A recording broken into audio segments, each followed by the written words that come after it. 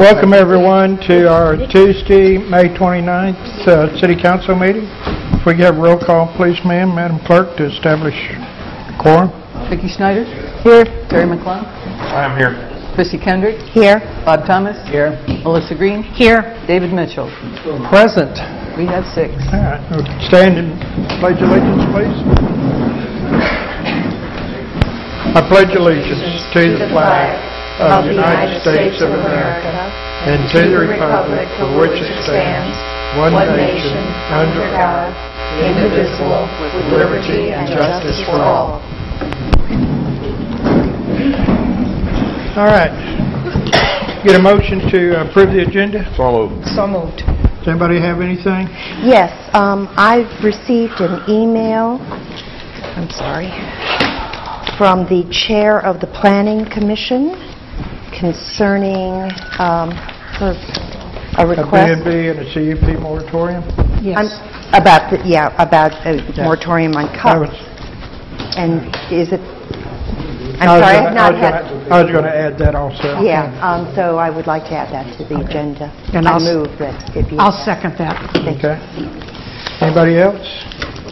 So is that... We also have... You want new business 6? Do that? Yes. In item number 7, I'd like to add a resolution deleting Rock Street from the city trails or parks trails map. Okay. Do that motion. Okay. Do you need a second Anybody for else? that, Bush? He's No. the mayor. Okay. Anyone else? What was that, Rock Street? Rock Street. And here is a copy of that. If there's nothing else, can I get a motion to approve the agenda as amended? So moved. Second. All those in favor, signify by saying aye. Aye. Any opposed? It's so moved. Get a motion to approve the minutes. So moved. Second. Any additions, corrections? Hearing none, all those in favor of approving the minutes as submitted, signify by saying aye. Aye. Any opposed? Aye. Opposed.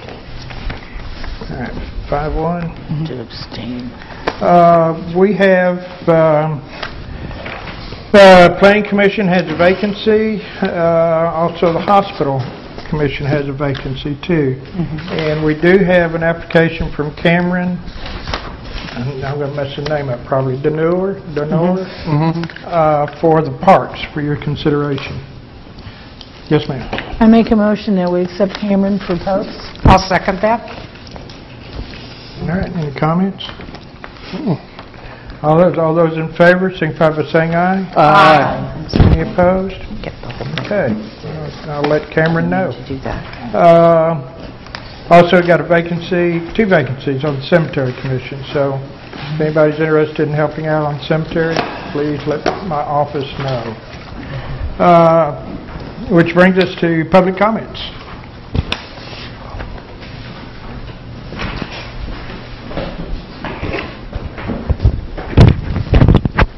Thank you. My name is Eric Knowles, and I live at 2 Spur Lane in this city. I come before you this afternoon with 2 questions. Where is the consensus that Eureka Springs should be debt-free? And second, why do Finance Director Lonnie Clark and Mayor Butch Berry fear the Securities and Exchange Commission so much? At the May 14th City Council meeting, Clark reported that he and the mayor want to accelerate paying off 2 sewer bonds to, quote, get out from under the thumb of the Securities and Exchange Commissions. Clark also reported that he and the mayor want the city to be debt-free by 2025. Bonds bring SEC oversight, added accounting requirements, and probably more work for Clark. However, the added protection well serves the bondholders, the city, and the citizens. Because of the existing sewer bonds, the SEC requires outside audit of the Eureka Springs Sewer and Water Department. Joyce Knowles and Eric Knowles used the outside audit performed last year to inform Clark, the mayor, and the city council that the amortization schedule attached to Ordinance 2265 overstated the bond indebtedness by $1,815,000. While Clark and the mayor both thanked us for finding this error, they now want to eliminate the audit that allowed us to find it. The more fundamental question has to do with why this city would want to be debt-free. This is an odd and counterproductive goal. Cities incur debt so that they can have nice things now and pay for them later. Like Eureka Springs has done with the sewer treatment plant and the new police building. Debt is a problem only when one cannot make payments. The sewer bonds are no longer problems. They're at a very low interest rate, 3.2% and 4.2%, and are now covered by the recent sewer increases. There's no need to pay them off early, and the extra money to do so could be better spent fixing the water infrastructure. Debt-free seems to be a goal only to escape audit and oversight. But the SEC is not interested in taking over this city or any city department, and would do so only when there was gross financial or administrative nonfeasance. Debt is not the problem. In fact, debt could serve the city very well. A parking structure downtown could be explored to see if it would help citizens, visitors, and the economic lifeblood of this community. The city should investigate whether bonds for downtown parking deck could be guaranteed with CPA tax collections and paid off with parking fees. The city should stop acting out of fear of the SEC and start thinking how best to use the money for this city. Thank you. I have one other thing. I'm deaf. I have trouble hearing you at this meeting. I go and I look at the edited YouTube. There's a sign at the bottom that says the YouTube video has been edited for clarity. It has not. There are many mistakes in that editing, and I implore you to go and look at that videotape and see how many errors are in it. Thank you.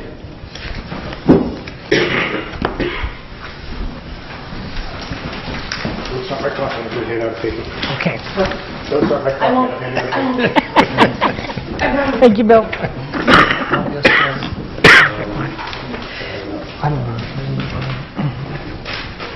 Thank you. Thank you. Yeah, you missed it. We can share. We'll share. Yeah, we'll share. Hi, my name is Bill King, as you know, because I've been here before many times. So Washington Street parking, on your agenda today you have a discussion of it, and you have two ordinances that have been drafted for you to consider. One would be to remove 3 parking places and have access to Point Street from 2 directions. The other is meant to give access, take away 1 parking space and give access from a single direction. That second one, the ordinance is written wrong, so it's actually clearing you from the wrong direction. So if you decide for the one-way option, you need to go back and do some measurements and rewrite that.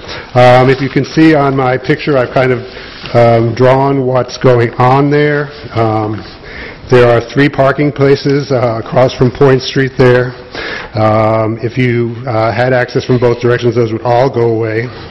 If you had access from just from the south side, which is where emergency vehicles would be coming from, you would only lose 1 parking place. And I propose that actually that 1 parking place could be saved by moving it over to the other side there at the trolley stop. You've got 40 feet from Summit Street, from the corner of Summit Street to the first driveway. So you could have a 20-foot parking space there and still have 20 feet from the corner to keep traffic from backing up. I know Jimmy, our fire marshal, is very insistent that we have access from both sides, and I appreciate his dedication. However, I think he's going by the International Fire Code, and I think if we're going to apply strictly the International Fire Code to this city, we're basically going to have to tear the city down and start over, because it's just not doable. There are many places in town where you don't have access from 2 directions, and I feel perfectly fine, and the people on Point Street would feel perfectly safe if emergency vehicles could get there from 1 direction. As this discussion goes during the meeting, I would appreciate it if I would like to speak some more, if someone would grant me some time to speak during the actual discussion on this topic. Thank you.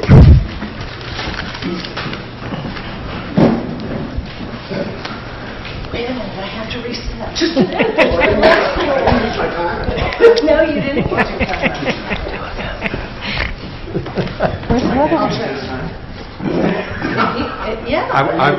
I will be brief. My name is John Rankin, and I'm the husband of Bill King and co-owner of 1 Washington Street, which is a fourplex which houses many people that are cleaning your toilets, serving you your margaritas, and et cetera, et cetera. It's when Bill and I bought the building many, many years ago from Carolyn Green, we decided to let Carolyn, it was a long story, but basically we let Carolyn Green die in her place, along with her husband, Shalom. And that was part of the deal of buying the place, so that they could not be evicted because of that. When they both died, we had the choice of either doing whatever we wanted to do with the building, and we kept it affordable housing because we thought it was really important that this town has affordable housing for some of the people that live here. And I think you can't punish people who are from a lower economic level because they want to live in town. I think it's only fair that they get the chance to be part of our community as well. And so removing the parking is just going to be so detrimental to these people that are already struggling enough. You know, I'm not totally altruistic. You know, it's going to hurt our investment in that building if we can't say to tenants we have parking in the near future for them, off-street parking. So I just want to say, please don't take the parking away. You're opening a huge can of worms. The people on Vaughan Street have already contacted me with concerns about if that parking's removed, it's going to impact their street.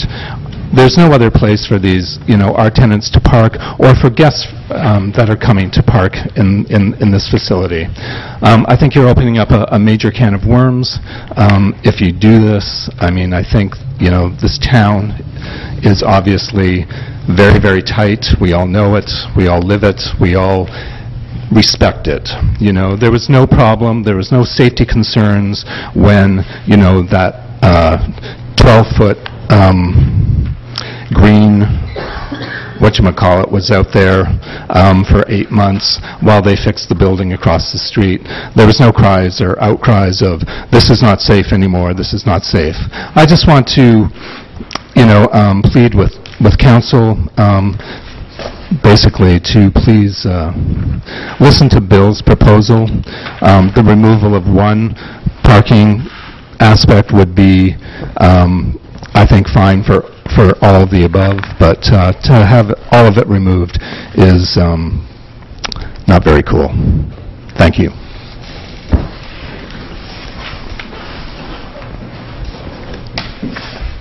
Is that it? All right, that's the end of the public comments. New business, get a motion to read resolution in support of the Pension Review Board, Rule number 4. So moved. Second. All right. Any questions, comments? Yes, sir. I make a motion we sign the resolution and number and read it for passage. Get a second, please. Second. Any discussions? All those in favor, signify by saying aye. Aye. Aye. Any opposed? So moved.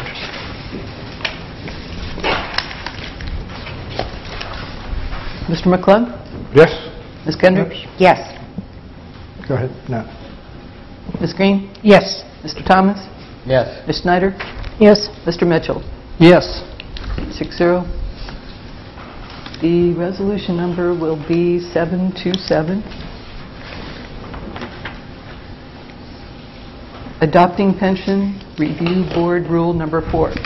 Whereas the local fire pension board has passed a resolution adopting the Arkansas Fire and Police Pension Review Board Rule number 4, and whereas this allows the pension plans with less than 50 participants to utilize the alternate cash flow projection valuation method of determining actuarial soundness. And whereas the City Council of the City of Eureka Springs, along with the local fire pension board, certifies to the Arkansas Fire and Police Pension Review Board its understanding of Board Rule Number 4 and the risks involved with a small group, and certifies its understanding of the risk involved with an alternate cash flow method.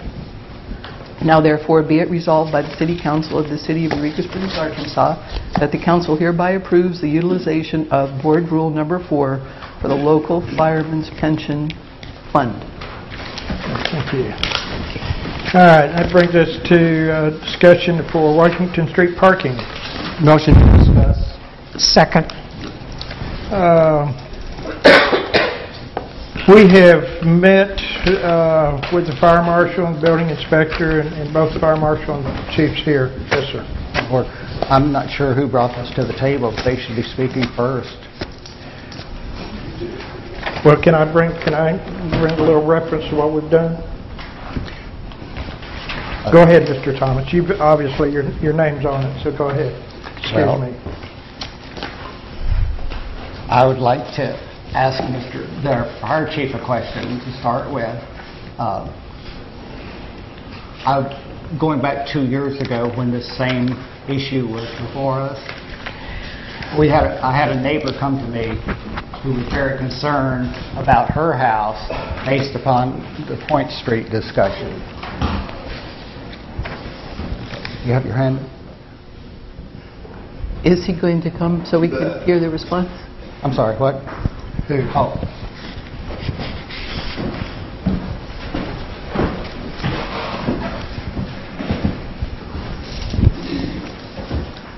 So, I had a neighbor come to me very concerned about her house. I came to you to talk to you about this problem in town. Correct. And this is the response I wrote to my neighbor, and I just want to read it to you. I spoke to our fire chief today about equipment access to her street. According to him, the fire department has 2, not 1, as was mentioned at a recent council meeting, pumper trucks, both of which would be able to turn onto her small street.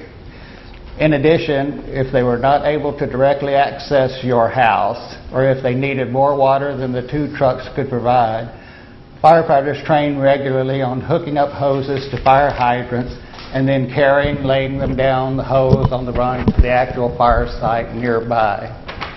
And her response was, "Thank you for inquiring about that. This makes me feel a lot better." So I guess my question, what I don't understand is, what is the difference between the Point Street intersection and all the other little intersections in town?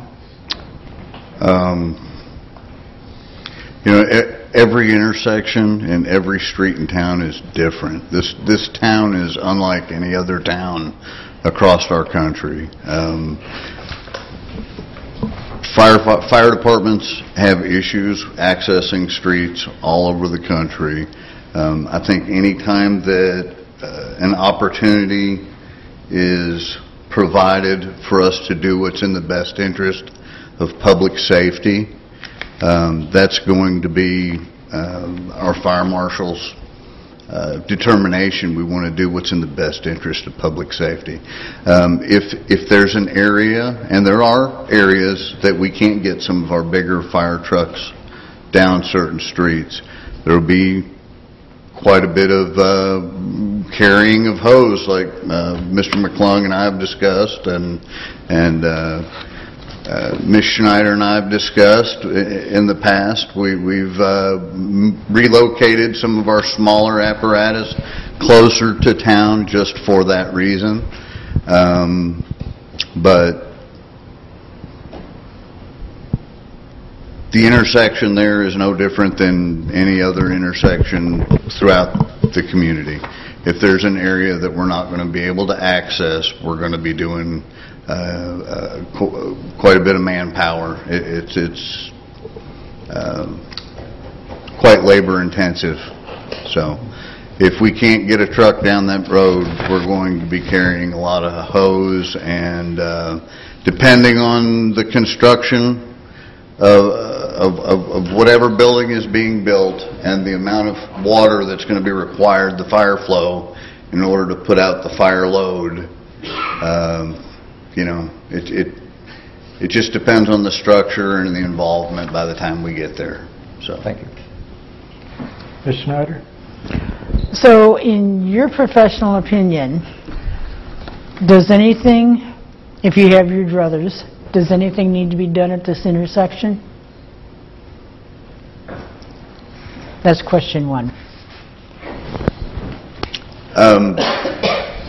I know at that particular intersection, because we've on 2 different occasions taken fire apparatus, 2 different fire apparatus to that intersection, and have had difficulty turning down that particular road. We've had to make several point turns, and with one apparatus we're unable to, and Jimmy might be able to answer that one, with 51 we're unable to make access coming from one direction. Is that correct? Are you familiar with that? How was the question again, Chief? We've taken 2 different apparatus to that intersection. Yeah. I know we took... Jimmy, you need to come up. We've taken the Sullivan, which is a smaller apparatus, short wheelbase, and coming from, let's say, the Crescent Hotel direction, turning into Point Street, we had to make a 3 or a 4-point turn, backing up, pulling forward, backing up, pulling forward, backing up, pulling forward, and then finally making it down. And then coming from the hospital direction that way, we actually had to make a 2 or a 3-point turn.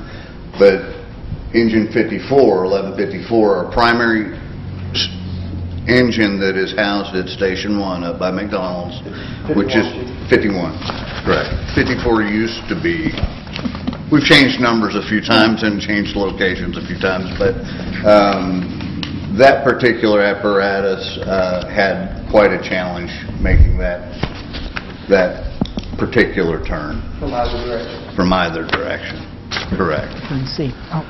So does that answer your question? That's part of question 1. Okay. So question 2 is, because I know we went through this several years ago. Yes. Question 2 is, do you have a small enough engine that can make the turn fairly easily from the proper direction?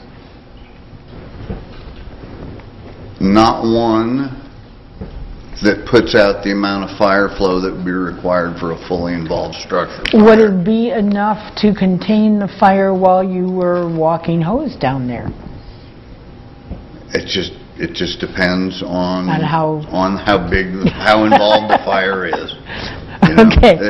It's all based on speculation and how big the fire is. Okay, then the question 3, and hopefully the last one for now, is when you guys get these calls, I assume from our talks before that you know exactly where it is and the fact that you need a smaller one versus larger or whatever. Correct.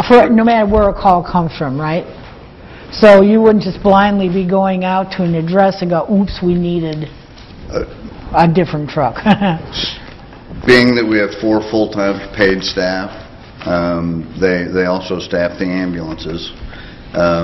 We may rely on volunteers to acquire a particular vehicle or apparatus, depending on what structure we're responding to and knowing the location. But we may not have that vehicle parked at Station 1. Okay, but you would have the knowledge of what was required. Generally. From an address call. Correct. Okay, thank you. Mr. Mitchell? Yes, sir. I want to go back to a couple things, and my question will be for you, Chief, and also you, Fire Marshal, at the same time, so even one of you can answer as you see fit. Fire Marshal Kelley, back on July 26th of 16, at 4:29, you wrote a letter to Bill King at that time, specifically saying you were sorry for any confusion created. I realize this is not what you want to hear, but this is what I find is needed to properly access Point Street. Please pay a note that this letter was written to Bill King back on 7/26 of 16. It included a list of requirements to make Point Street achieve a level of fire code compliance based on the fact that it had the opportunity to be compliant to those fire codes, with a few suggestions. One was a dead end with a turnaround. Is that turnaround available now? There is a turnaround. Is it? I haven't been there yet to see if it is. If Jimmy. It's what we need. Microphone. Okay. I'm sorry. That turnaround is there where you guys have been constructing, correct? I have not been there, but Chief Samac had told me that it was. It's not marked. I don't know. That turnaround. So then, if that's the case, the ambulance that went down there to one of Bill King's rental places the other day had to back out and get citizens to help it back out because it didn't use the turnaround. Do they just not know about that turnaround? If it's not marked, that's a possibility, and depending on whether we're utilizing part-time personnel. So we have this code here from, what, 16 that's still not in effect, basically. Well, Yes. Buildings and facilities. Road should extend 150 feet. Grading, but one of the most down here was fire apparatus shall. Access roads shall not be obstructed in any manner, including the parking of vehicles. For this section, we have already addressed with council and request the intersection at Point and Washington Street be marked red curb for 60 feet to the south and north from the center of Point Street on the west side of Washington Street to allow room to make an approach into Point Street. Are you agreeing with that statement or not? That was Jimmy's interpretation at that time, whenever he evaluated what code was available pertaining to reviewing the construction plans. And so your answer to that is yes or no, you agree with it? I would have to agree with Jimmy's assessment at that time. Okay. I got an email here from you on April the 27th of 2018 in which you said, I agree with him that we have to be able to make the turn onto Point Street. You still stand by that? If it can be made accessible for us to get an apparatus and not drag 1,000 feet of 5-inch hose down Point Street and then have to, we don't mind doing, physical labor. That's part of this job. But sure it is. Getting apparatus as close as possible to a burning structure means that we can get a fire put out quicker. So which one of these proposals do you support? Taking 1 or 2 parking places away or taking all 3?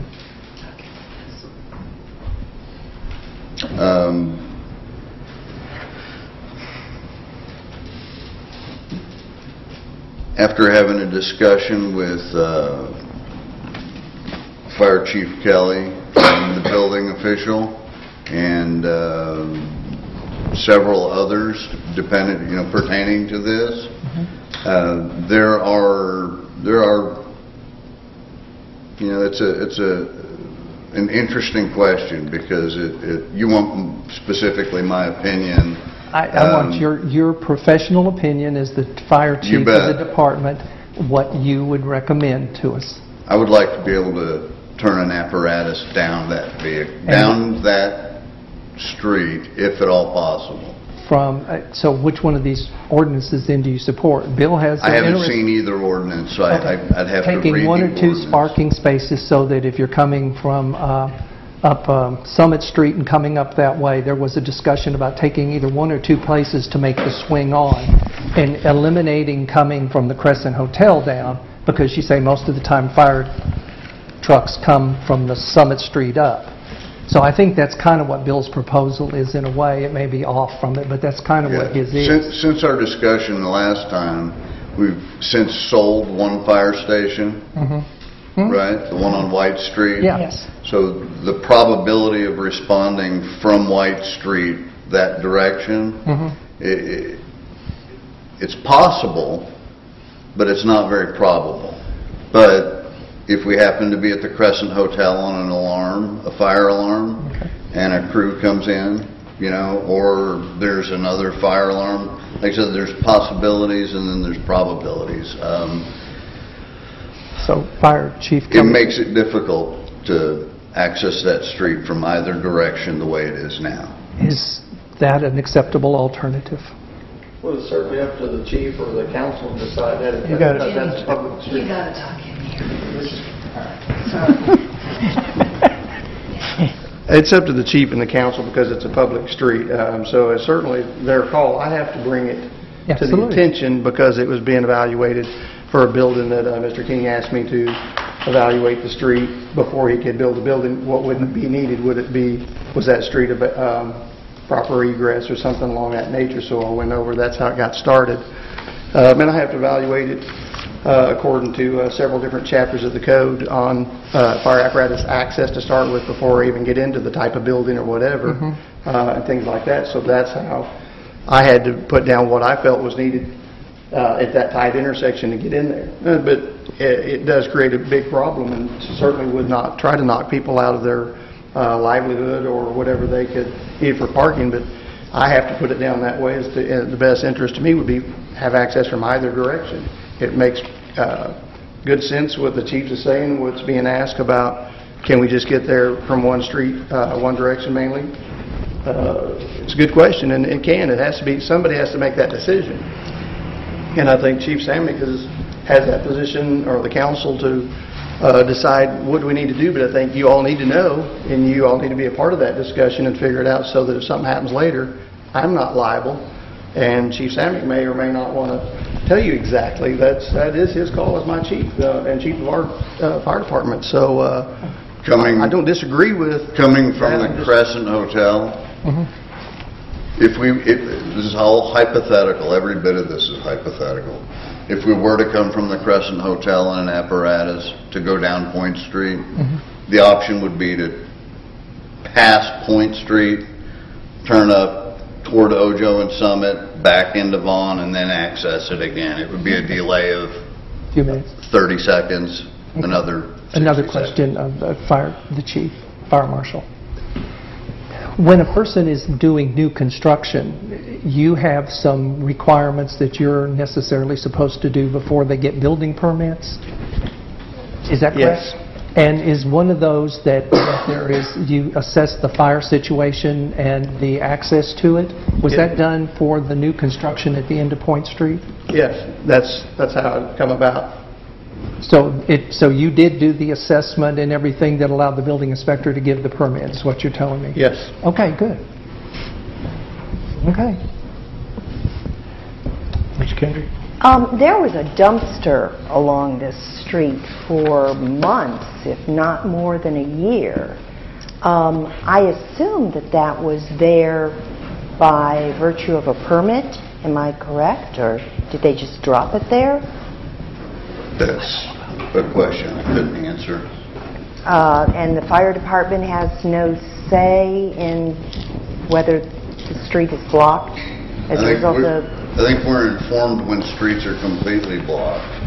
But, yeah. He's got the answer. We're informed when a street is completely blocked. Well, it wasn't Were we completely informed blocked. that a dumpster would be there for whatever period of time it was there? I don't know. I'd have to go back through our daily logs during that period of time and check. But as far as my knowledge right now of whether we were informed that dumpster was going to be placed there or from this point in time to this point in time, And I don't know. would that dumpster have obstructed your ability to make those turns? I don't remember exactly where the dumpster was from. I'm just wondering why nobody was upset about all this when that dumpster was there, and now all of a sudden we are. Christy, I can answer that Okay, question. please. They were, and the homeowners that were having the dumpsters put there actually called the fire department, and the fire department said to move it up as close to that distant driveway as possible to make the swing off of Washington Street coming in from from Summit, so they actually had the dumpsters moved, and they were continued thereafter on the part of the fire department. And that would be in our daily log that we keep. But Okay. like I said, I don't have that with me right now. I have a question of the city attorney. Do we require permits for dumpsters on city streets? I would have to look, but I don't believe so. That would be a question that you'd be better off to cite to your building official. He would be in full charge of that type of action if we do have a requirement. Ms. Schneider? Okay, both Jimmy and Nikki, have you guys, okay, you said you hadn't had a chance to read these. Jimmy, have you seen them? Okay. I would like to suggest we don't take any action today until the marshal and the chief have sat down, looked at this, and had a discussion with Bill in regards to his map, and see if something equitable and workable could be worked out that would make the people safe but also not destroy parking. Would that work with you guys? Well, not yet. Bill? Guys? We've had several discussions, and I'd be happy to sit down and you haven't read those. read those. It'd probably take me a couple minutes to. Well, then I make a motion that we put this off till the next meeting so that they can read these, go over them. 3 can get together, see what's going on, or the 2 as need be, and come up with a final workable decision. Second that. All right, got a motion to defer this to our next meeting? I would like to amend that motion so that Bill has an opportunity to present to the fire department a third. I included him. I said his map. May I finish? Just a minute. Go No, ahead. because I included him. Restate your amendment, please, ma'am. Yeah. I would like to make an amendment that Bill has an opportunity to write up a third ordinance that the fire department can. It's right here. No. That is... Okay, Excuse me. we got an amendment I that... object to interruption. Mr. King write a third ordinance and submit along with the council for these 2 ordinances. Question on that amendment? Do I have a second? I'll second. Okay. Why? Discussion, just a minute. Okay. Discussion on the amendment? I already included him. I included his No, map. she I wanted- included them working together. What is the point? She wants him to write an ordinance. Write an ordinance. You're going to ask a non-legal All right, person just to not- write an ordinance. Okay, that makes sense. Yes, sir. Mr. David? God, I'm almost agreeing with Mickey. This is scary. It does happen. No, on second thought, I'm not going to say anything. All right, any further discussion on the amendment? If I may have an opportunity to speak uninterrupted, I would like to elaborate. I believe Bill could describe in writing a better, or in his mind at least, a better location than was presented in those 2 ordinances. A map is not the same as writing it up. I want Bill to have the opportunity to write up a description of what he suggests. Now I do want to talk, Mayor. Okay. Yes, sir. Mr. Mitchell? We have a fire chief, we have a fire marshal, and we had a building inspector. And I have an email here from the building inspector, and very clearly heard from the building inspector that he agreed with the fire marshal. Very clearly. These are the experts. These are the ones that defend this city from fire. These are the ones that uphold the codes. These people sitting at this table here do not uphold the fire codes, but we're supposed to uphold them and their decisions. I don't hold myself out as an expert on fire. I didn't volunteer as a fire department running around put out fires, so I don't have a clue. I can tell them about the ambulance a lot, but I'm not going to go in and tell them how to run the ambulance either with my medical background. I'm not going to do it. They're the experts. And for us to sit here and ask a citizen to write an ordinance that's based on the need of the person for parking over the fire chief and the fire marshal is obscene. Purely Purely obscene. I'm sorry. Yeah, thank you, Mr. Mr. Mayor. McClung? First of all, and I don't know if I should even be talking about this until you've made a decision on this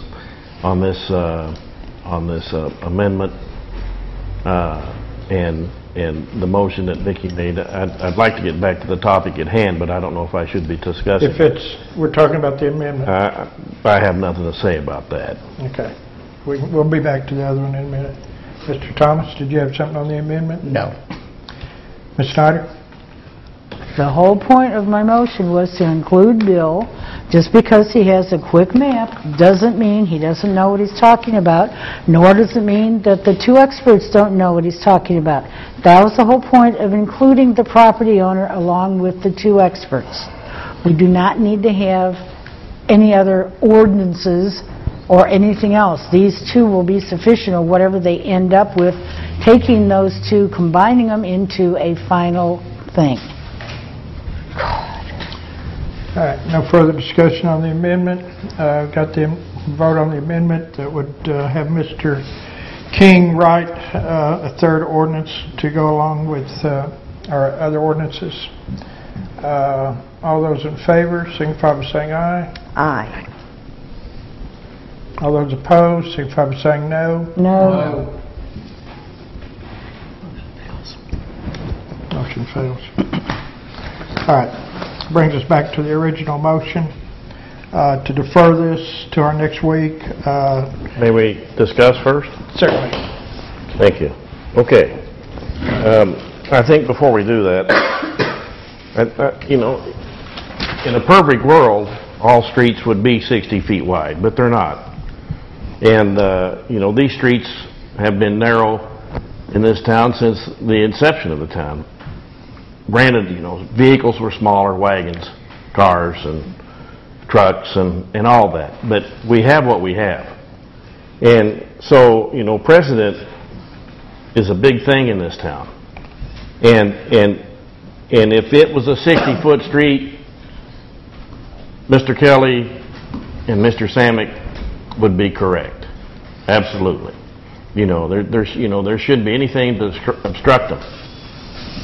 But it's not. The street exists as it exists.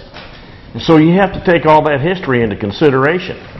And if you set a precedent by taking away parking spots that have been there and used historically, since a term an attorney used to use in town was since the beginning of time. Well, it's not the beginning of time, of course, but it's the inception of this town. Then when you do it in one place, then you are going to open yourself to every place else. And it's this real slippery slope, and I recommend not going there. The fire department, granted, it would be great if they could get a larger apparatus down there. But, they just have to deal with what they have to deal with. That's all. All right, actually, we got the motion to defer this for 2 weeks. It's a motion. I'll put him with them, just wait on that. All right. Because I'll save my discussion. All those in favor of deferring this to our next council meeting, signify by saying aye. Aye. Any opposed? Nay. Nay. Okay. So, thank you, Mr. King. We'll get together and along with Fire Marshal and Building Inspector and Fire Chief and discuss this further. Let them see the ordinance. Thank you, boys. There's our ordinance. You can get that. Do you have a copy? You have a copy? You got a copy of the ordinance?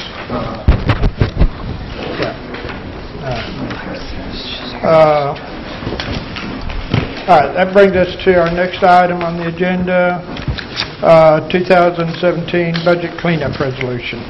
Motion to discuss. So moved. Second. All right. Mr. Clark?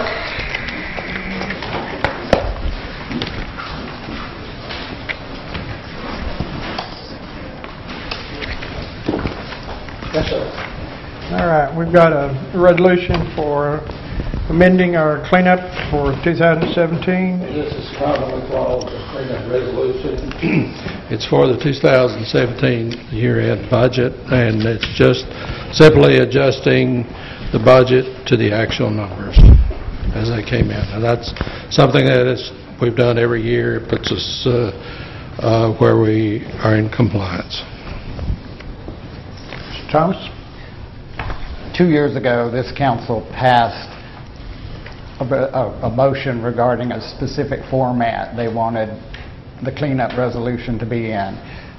We've had 2 cleanup resolutions and 2 mid-year budget resolutions since then. For all 4 of them, we've had to go back and say this is not in the proper format, bring it back to us when it is. So I would move to table this until it's in the format adopted by the City Council.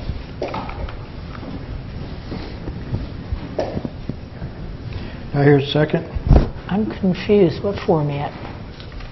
I'll second it for sake of discussion. Okay. Discussion? Well, I can answer. Yeah, what format is supposed to be? Format regarding that there would be the original budget figures, the final budget figures, the differences in each category, and totals showing the differences between the original budgets and the final budget. Okay, now I remember what you're talking about. Okay. Any further discussion? Is this possible to do, Lonnie? It is. Okay. It'll be very simple to do. So Okay, just okay. All right, postpone motion it. to defer this We until can do it. This is a format that has been used for years, but we can comply with that without a problem. All right, motion to defer. All those in favor, signify by saying aye. Aye. Any opposed? Okay, so moved. Thank you, Lonnie. I think that is 6-0. Beg your pardon? That is 6-0. Yes. All right, what's next? Where's my agenda? Lost it. Next item is discussion remodeling the auditorium. Mr. Thomas? Just want to point out that at the March 12th meeting of City Council, we had kind of consensus that we wanted to get into the gym for City Council meetings. There was a motion to have a cost estimate in phases at least by the middle of April. We're almost to the 1st of June now, and there's nothing been done. So I would like to set up a schedule for getting estimates and work started and moving down the stairs. And I'd like to have the mayor's input on what a reasonable timeline would be. It took me until about 2 weeks ago to be able to get the people from the elevator company over here to give us estimates on elevators. And then, actually, it was about 3 weeks ago. And then I had to send them back because I'm not sure we could get the elevators. There's 2 different elevators that we can use. We can use a elevator lift without a problem. Unfortunately, the elevator lift will only carry approximately a total of 1,200 pounds. A lift is basically a wire cage in through there. To get an elevator that would carry up to 2,500 pounds, which is more feasible down through there, was a problem I had with making sure we had the headroom, and I'm still not sure we have. We need 14 inches for a pit underneath that, so I still got to have the floor cut to see if we got 14 inches underneath the floor. The difference between the two is about $65,000 just for the elevator. That's for the main elevator versus $35,000 for the lift. If we do the elevator, we're going to have a walkway over there, plus the bathrooms. We're probably looking at anywhere from a minimum of roughly $125,000 to, counting the handicap bathroom, to maybe $150,000. If we do that, then we're going to have to go ahead and hire an architect for it. If we do that, and that's what the council wants to do, then we're going to have to do that. And we're looking at probably 6 months before we're able to get a set of documents to be able to put out for bids, if that's what the council wants to do. I think the council needs to make a decision if we're willing to go. Either way, we're probably still looking at $100,000 to $150,000, $175,000 for elevator and bathroom remodeling. Mr. Mitchell? That cost range is very helpful in making, going ahead with the decision. You know, we have North Street sitting there, and the city's not a very good landlord when it comes to collecting rent, especially on North Street, it seems. Not that, you know, there was a lot of extenuating circumstances, and I certainly understand them, and I certainly don't want to repeat them. But North Street has some value, and I would assume North Street, if we put it up for bidding, would probably bring in a good $100,000 at least for that building with the property and the way it's sitting. Now, who would want to buy it? There's probably a fair number of people would want to buy it, anywhere from Allegiance to the hospital or somebody for a home, even to flip it at that right price range. So, considering that money could go into expanding the use of this auditorium, making it more functional for the city and the citizens, and bring this place back up to its glory, fully occupied, fully used, I think deserves the ability to go forward. And yes, we should meet all ADA compliance standards and have that bathroom. I'm not too sure that I understand the 2,500 and the 1,500 or 1,200 pound lifts, but so you can't bring a ton of merchandise down the elevator at one time. You can bring it down twice and keep it under 1,200 pounds, and that even saves more money. So I'm going to go out on a limb and say that we ought to go ahead and make the decision formally to move to the auditorium and to proceed. I second that, if that's a motion. I'll make that a motion. Okay. Mr. McClung? I'm not sure if this would need to be an amendment to that, but I like the idea of the basement being utilized. I really do, and I agree with the concept of the lower weight unit would, you make 2 trips instead of 1. I have no problem with that. I'm good with that too. And I like the idea of eliminating North Street and use those funds, dedicate that to the project. I think that's great. So do we need you think it'd be wise to have a motion added to that or separately to offer that North Street for sale, and can it be publicly marketed? Yeah, it would be public. That's a separate issue. That's a separate issue? Okay. Yeah. Ms. Green? Well, I just wanted to say, the people that have talked to me are so excited about us doing this, and I think what David suggested and Mr. McClung suggested is I think we should make the motion to put the North Street up for sale and proceed. I think saving this building is just a really fabulous thing. It's a place where the community can do things. We can also attract state conventions, which we've had to rent places when we've had HDC conventions. We could also now have like the governor's convention, the tourism convention, and we would have a place. I just think it's a fabulous idea. All right. Mr. Thomas? Could you clarify David's motion for me? To commit to moving to the auditorium? Okay, then I'd like to amend that to say that we would hire an architect to pursue developing the plans. I don't think we have.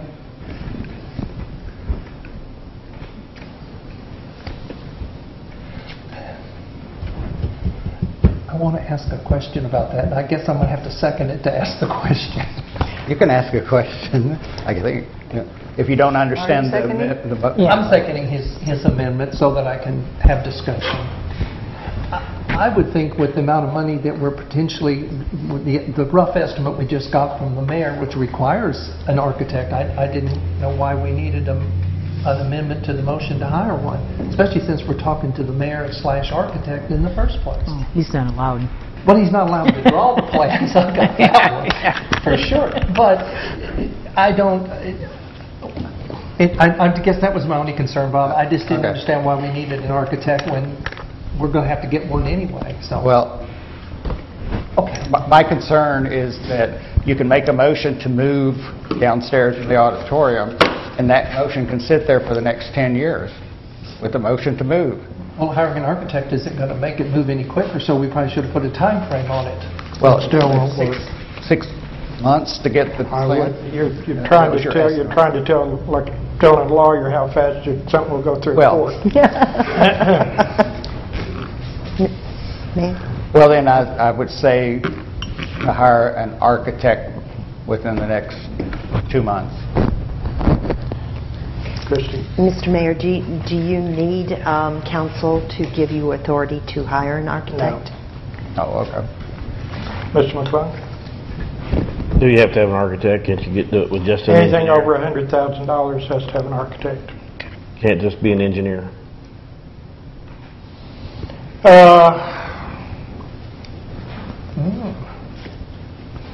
There'd probably be a combination, but no, there's going to be an architect involved because you've got plumbing and some interior work. I mean, there's going to be other engineers involved, and the architect's the one that's going to be coordinating that. An engineer is not going to be able to draw up the ADA bathrooms. So that'd be an architect that would need to do that. Yes, sir. For getting the architect doing anything, what's a reasonable timeline for hiring an architect? Well, I can put out proposals and get some requests in. I mean, we can get that done relatively quick. Okay. Yes, sir, Mr. McClung. I was also thinking that, I mean, that, you know, I know how this kind of thing goes, and the cost goes up exponentially each day that's delayed. You know, once it's outlined and decisions are delayed, just like the Public Works building, it went from 75,000 to 200. You know, just as an example. You know, it just so. I think we better set some kind of a ceiling or something and try and give us some parameters. Is what I'm thinking.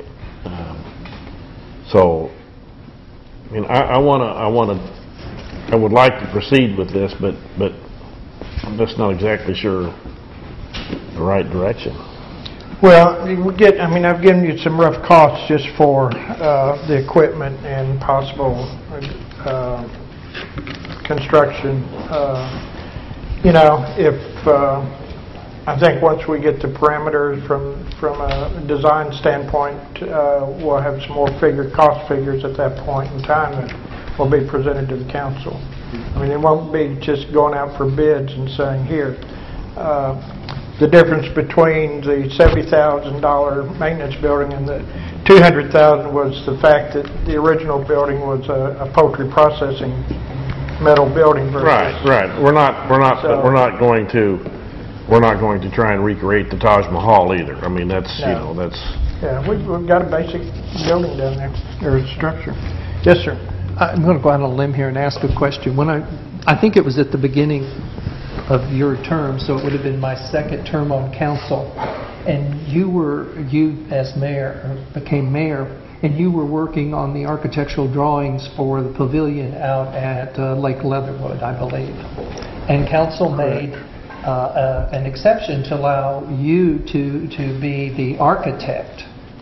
So I'm going to go ahead and ask a question. You know, I'm not making a motion. I'm going to ask a question. If this council made an exception and acknowledged you as being having the ability to be the architect of this project, is that legal?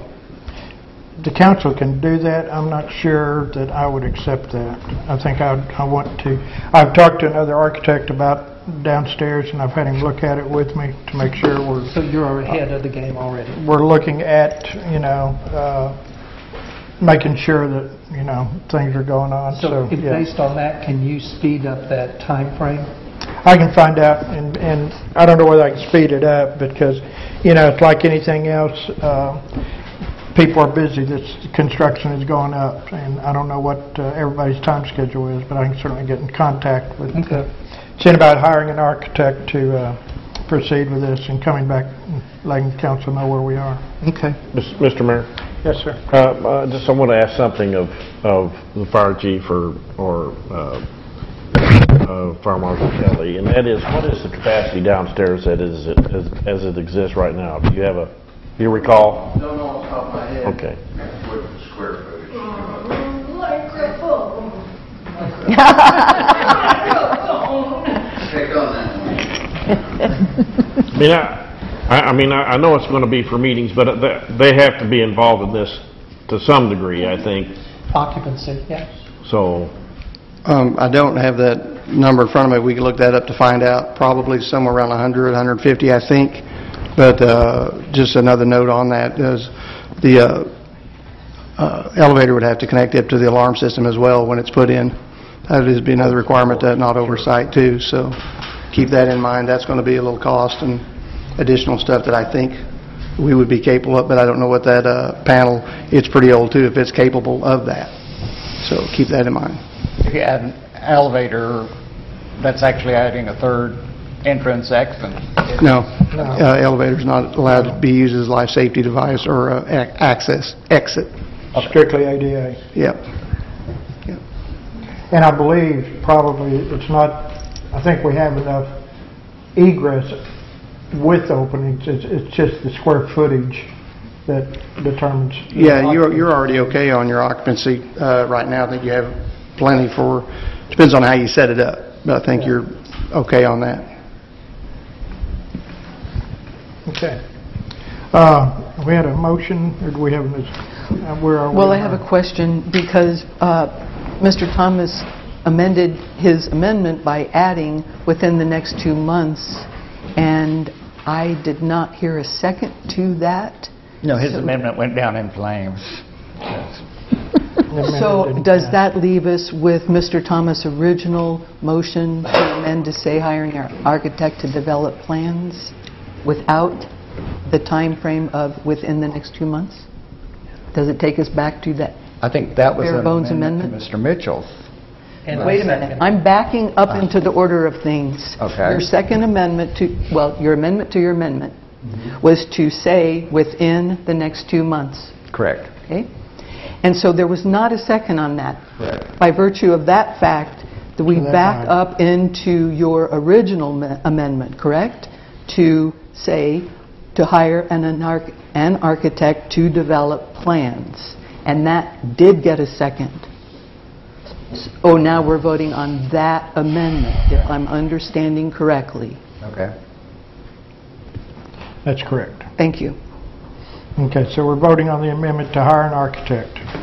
Everybody understand? Mm-hmm. All right, all those in favor, signify by saying aye. Aye. Any opposed? All right.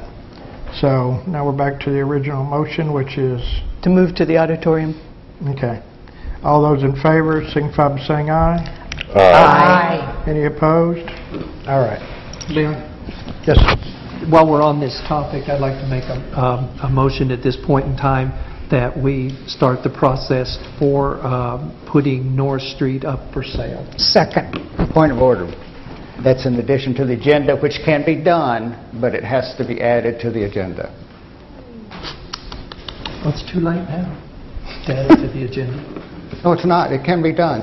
Oh, okay. Yeah. I make a motion that we add the sale of North Street to the agenda as a topic. Second. Okay. Any further discussion on amending the agenda to adding North Street? Hearing none, all those in favor, signify by saying aye. Aye. Any opposed? Okay. Now. Okay, so that takes us to item 5, which has been deferred to June 11th meeting. Wait a second. Is that Are we going to be gonna vote number on 8? it? Are we going to vote on selling it? Are we going to move? That's Oh, it's okay. So you're going to move the Norris to the end of the agenda? Is that- Correct. Okay, Oh. sorry. To the end of new business, which would make it number 8. Okay. That brings us, the next item is Rock Street resolution. I'll make a motion to assign a number to the resolution and read it. Read it for approval. Read it for approval. Really? Okay, did I hear a second? Second? Discussion? Mr. Thomas? The property owner affected has been dealing with this for several years now and has requested that we put a timeline on there for the removal from the master plan, even if it's just redacted, taken out. Kristen? Isn't this, as it is written, mean that it would be effective immediately? Yes, ma'am, I believe so. Isn't that right, Mr. Weaver? Actually, it's written so it's effective 2 years ago. No, that's right. It says it's been recognized as having been removed. Correct. Council has just never done it. Mr. McClung? Yeah, refresh my memory what this is, please. It's in the resolution. No, where it is. Rock Street down at Magnetic, McKinley Weems' old house. Yeah, is this, The one that goes right in front of Rachel Brick's house.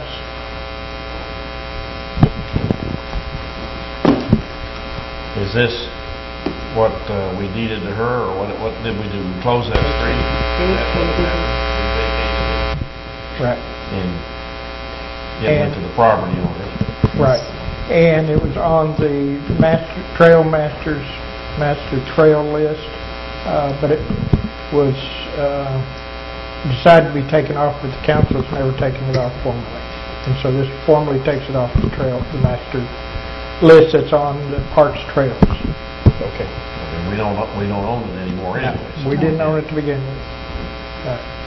Mr. Thomas? Could I ask Justin a question? Passing this resolution tonight, how long does it take you to get this off of your map? It'll be a Photoshop process. The original data that was created, that map, we don't know where it is, but we could just scan that, Photoshop it, and take it out. Mr. Mayor, we've got a horrible buzz on our sound system right now. Is someone... Do you have it on yours? Yeah, and he's got it too. Somebody's phone ringing or buzzing? Mine's way over here.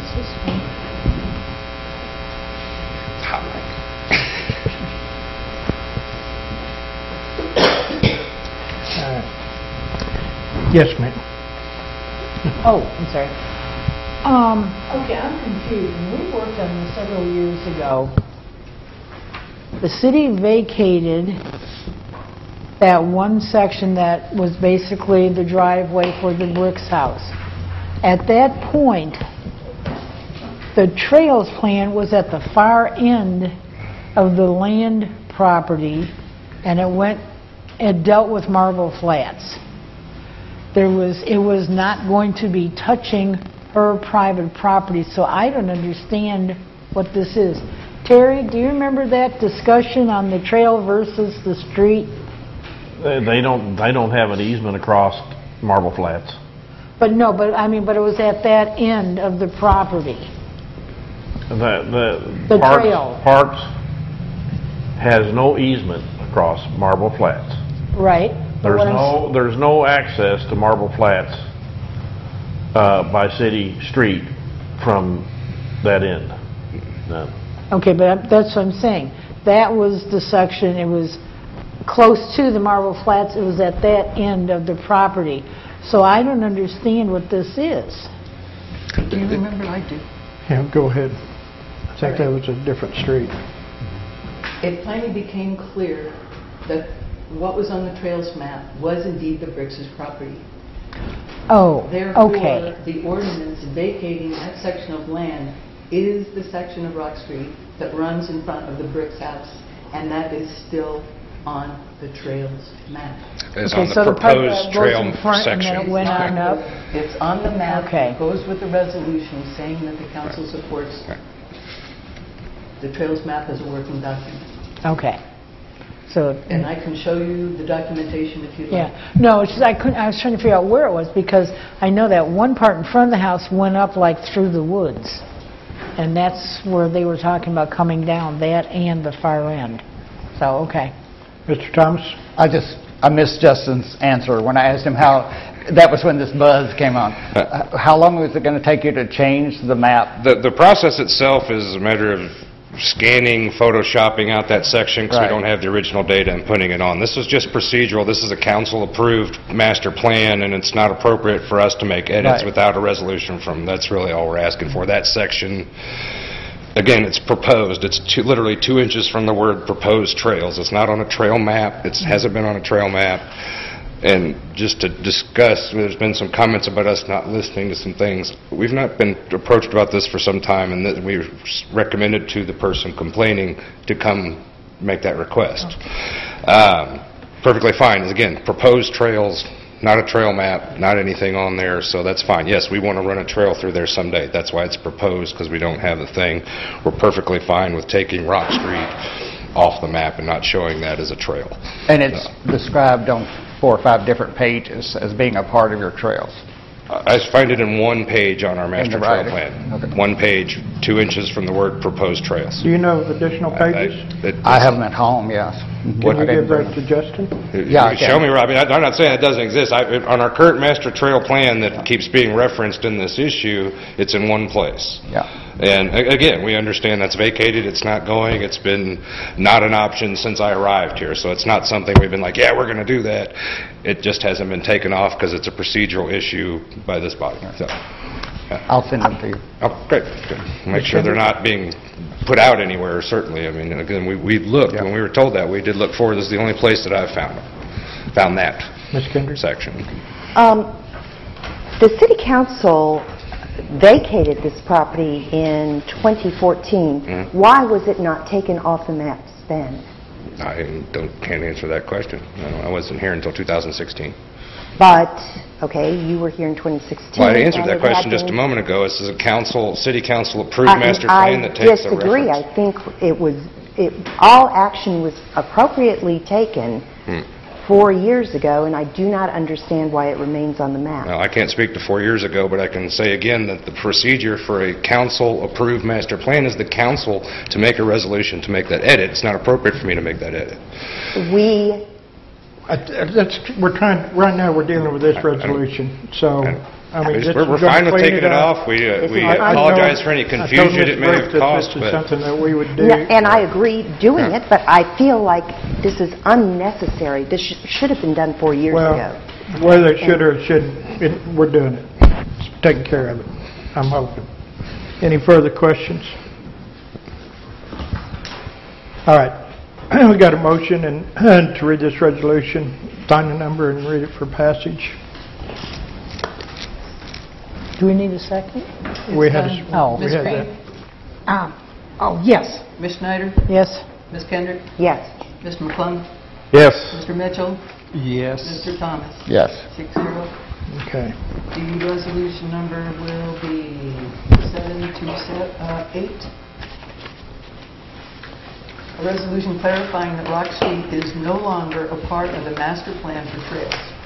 Whereas the City Council of Eureka Springs, Arkansas, having been informed that an issue has arisen as to the status of Rock Street as part of the master plan for trails, and whereas the City of Eureka Springs recognized the master plan for trails by Resolution 642 on July 14, 2014, and vacated an unnamed area of Rock Street in Ordinance 2215, passed on July 28, 2014. Now therefore be it resolved by the City Council of the City of Eureka Springs, Arkansas, that Rock Street is recognized as having been removed from the master plan for trails by Ordinance 2215. Thank you. All right, our next item under new business is Discussion of B&B CUP moratorium.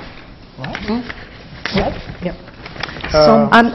No. Ms. Kendricks, I think you had a... Motion to discuss? Second.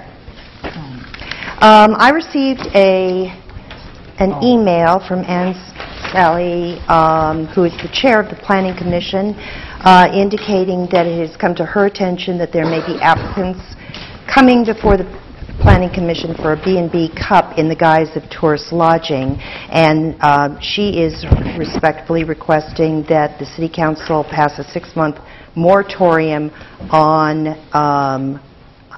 B&B Cups. Back in January 9th, 2017, this City Council passed Resolution 700, which was a moratorium on all new cups in R1 and R2 until June 30th, 2017. I gather that the issues at that time, I was very concerned about the effect of increased B&Bs on the availability of affordable housing. I don't think that any of these issues has yet been addressed. So I would like to move that that City Council place a moratorium on all new B&B cups in R1 and R2 until six months from the date of this resolution. I'll second that. And then yes, Ms. Green. When she gave the timeline in the last moratorium, the Planning Commission worked really hard to come up with code definitions and changes to make it where the public asked us for no more CUPs in the residential area, any kind of CUP.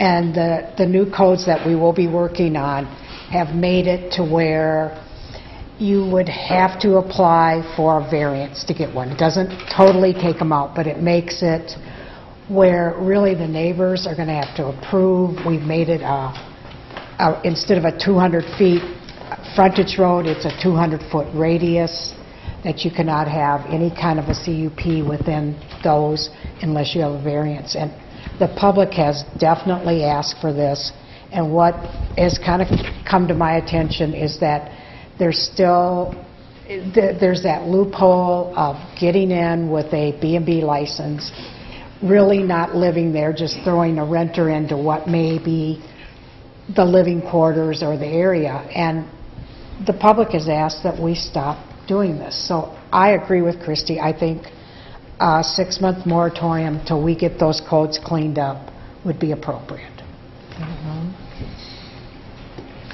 Any further, Mr. McClung? I just have one question for her before I say anything else. Who's the public? When we were... Other B&B owners? There were other B&B owners, the people that came in and talked to us, the people that came and protested. When we remember we had like 3 of them in 2017. We had 3 applicants, and it was just a brouhaha on 3 of them that people just did not want them. But yet they were approved anyway? 1 was approved. That was the one on Washington Street. 2 were not. Here's another question. In her email, she mentioned that they're trying to get permits under tourist lodging, which tourist lodging is no longer allowed anyway. What they're doing, Mr. McClung, is, let's say I have a property that, like maybe a duplex. I put a renter on the top, quote unquote, that's my manager, and then I can start renting out the bottom. The people on the top are just renters. They're not really managers. So basically, it's just... Right, you mean renting it out nightly? Yes, yes. If I'm, and correct me if I'm wrong, they're trying to apply for a B&B? Right, right. But it's overnight lodging. It's overnight lodging.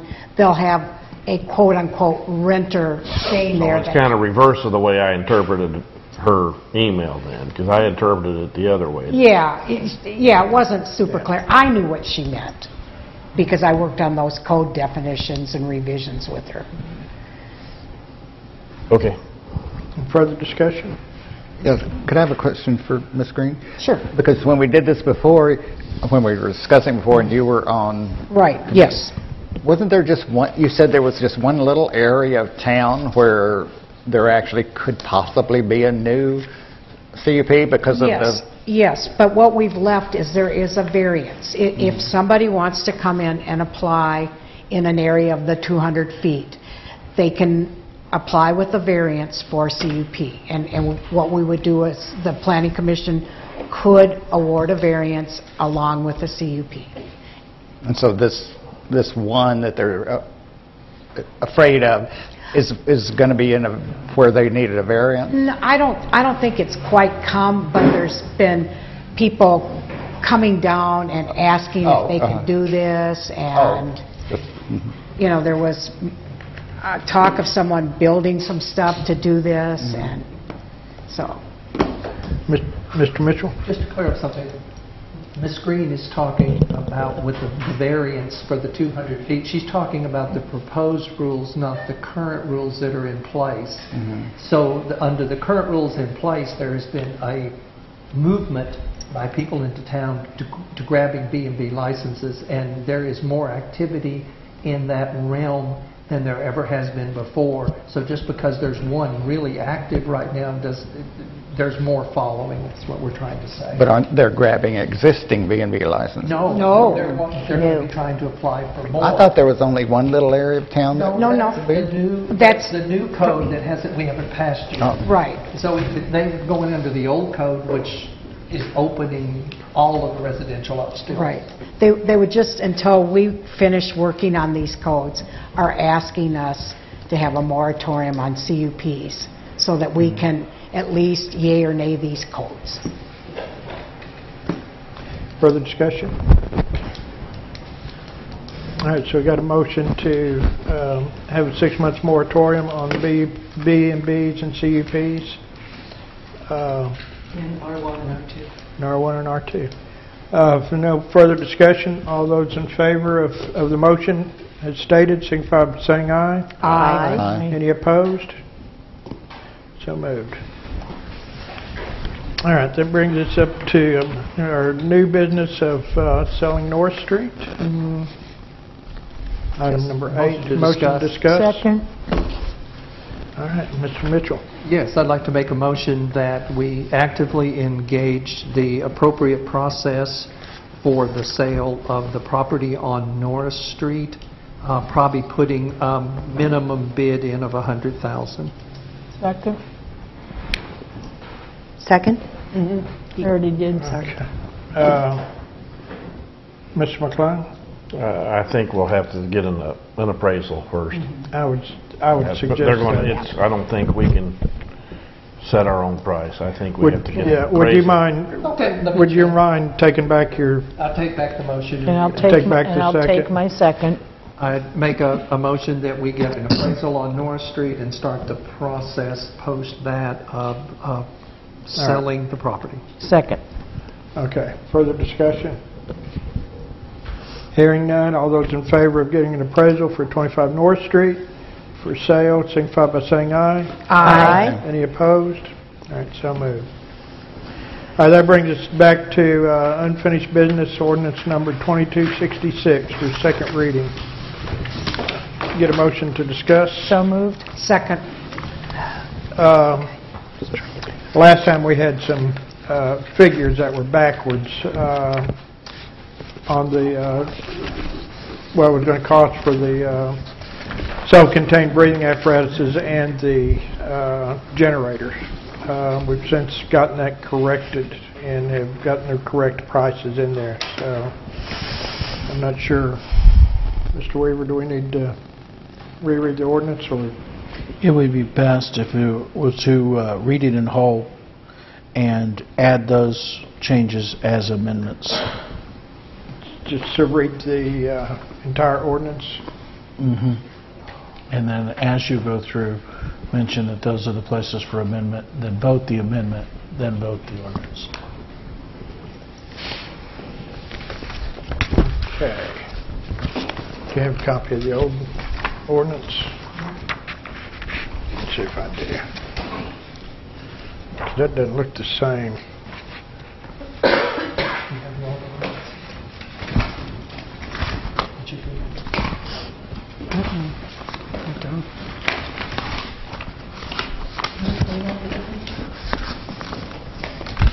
I have one out in my truck, I think, if you want me to go get it.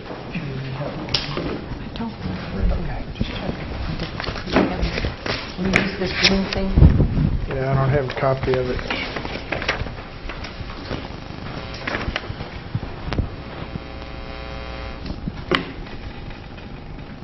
That was reversed. Thank you.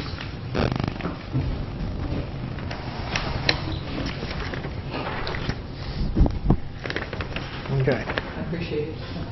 All right, so, a motion for the second reading? Yeah. All those in favor of reading this ordinance 2266 on a second reading, signify by saying aye. Aye. I'm not sure a motion was made. I think we made There one. was just a motion to discuss, and then to recommendation on the process. Okay. I make a motion that we read the amended form. Okay, need a second to read the amended form? Second. Question, sir. Excuse me? Yes, I sir. have a question. Okay. As I recall, it was the figures were not the same. There was two locations for the figures, and they were not identical. That was what the problem was, I believe. Right.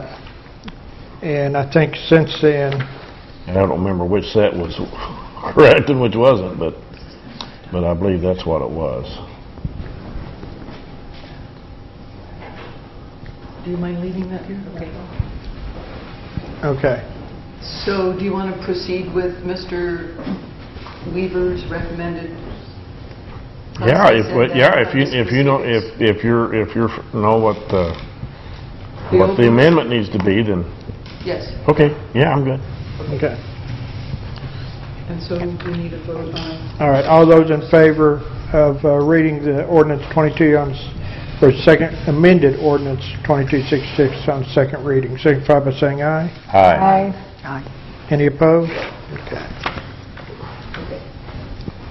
Ordinance number 2266 as amended. An ordinance waiving the requirements of competitive bidding for the purpose of purchasing self-contained breathing apparatus and compressor unit. Whereas the City of Eureka Springs Fire Department is desiring to purchase 10 Scott self-contained breathing apparatus and related accessories for a cost not to exceed $74,921.88, as well as one Scott compressor unit and related accessories for a cost not to exceed $41,535.16 over the next 1 month period. And whereas the fire chief has investigated the manufacturers of the required air packs and compressor to determine the one best desirable for the city's needs, and whereas equipment compatibility, safety, and cost efficiency require the continued use of proprietary equipment manufactured by Scott Health and Safety from the dealer Emergency Vehicle Specialist, that is EVS, of Conway, Arkansas.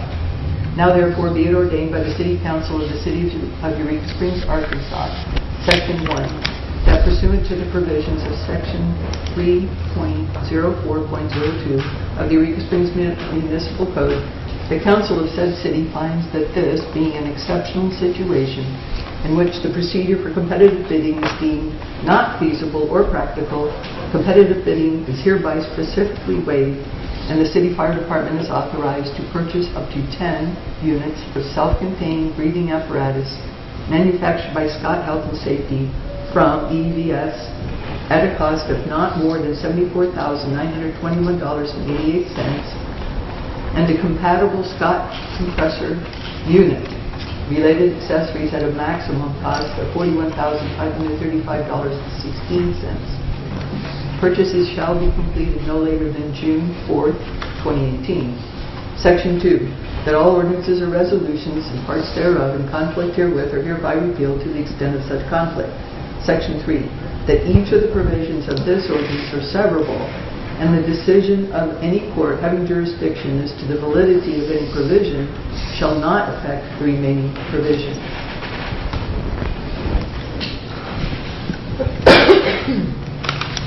The one that was read at the previous meeting had the two amounts reversed in the first whereas. In section 1, 1,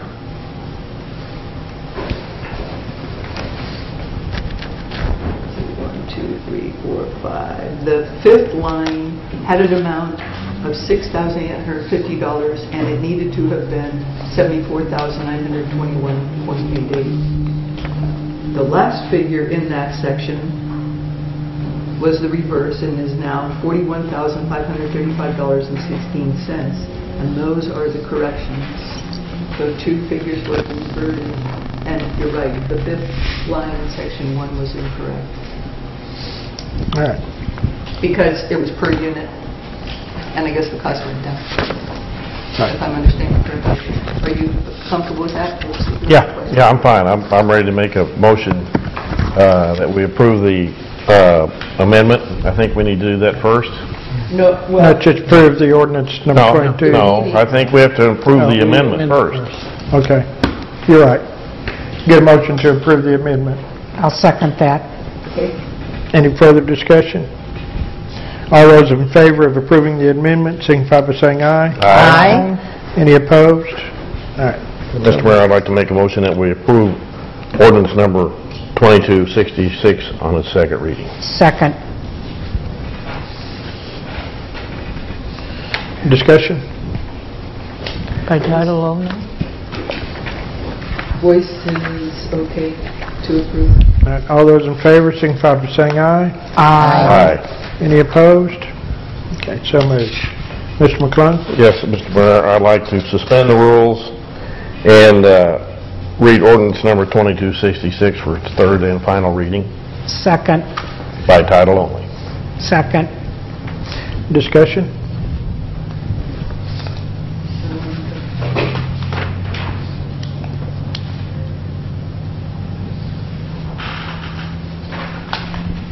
Ms. Schneider? Yes. Mr. Mitchell? Yes. Mr. McClung? Yes.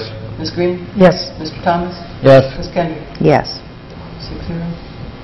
The ordinance number is 2266, an ordinance waiving the requirements of competitive bidding for the purpose of purchasing self-contained breathing apparatus and compressor units. Mr. Mayor? Yes, sir. I'd like to approve ordinance number 2266 on its third and final reading. Second. Any further discussion? Okay, hearing none. Mr. Thomas? Yes.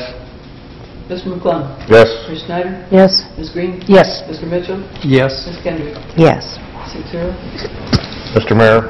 Yes, sir. Mr. I Fine. would like to make a motion that we approve and read the emergency clause for ordinance number 2266, as they have a timeline of ordering those within 1 month of now, which we're almost late, I think. But anyway. Second. A discussion? Mr. McClung is right. We have a deadline of getting this done by June 4th. So that's the reason for the emergency clause. Otherwise, the price will go up. Ready? So, yes, ma'am. Okay. Ms. Kendrick? Yes. Ms. Green? Yes. Mr. Thomas? Yes. Ms. Schneider? Yes. Mr. McClung? Yes. Mr. Mitchell? Yes. 6-0. Emergency clause, section 4, that due to the need to finalize the purchase no later than June 4th, 2018, and for the health, welfare, and safety of the citizens of the city, an emergency is hereby declared to exist, and this ordinance shall take effect upon its passage by the Eureka Springs City Council and signed by the Eureka Springs Mayor. All right. Thank you. That brings us next to the Municipal League's opinion of parks rights. Motion to discuss. So moved. Second? I'm not sure if everybody's gotten a copy of, we finally received clarification and copies from Municipal League last week from two different attorneys regarding several of the questions, plus a couple of ones that I had after reading their comments. I had additional questions, so open it up for discussion. Yes, ma'am. You refer that on, let me see, the third paragraph or second paragraph. On the first page, you say the validity of the Leatherwood sales tax is a topic that already has a legal opinion from the Municipal League. All I have ever, I don't think I've ever seen anything. I think I've just heard from Mr. Weaver that he spoke to them on the phone. Is there such a written legal opinion? There is not a written legal opinion. At the time, they were in a position to give us an oral opinion, and that is what I received from them. Okay.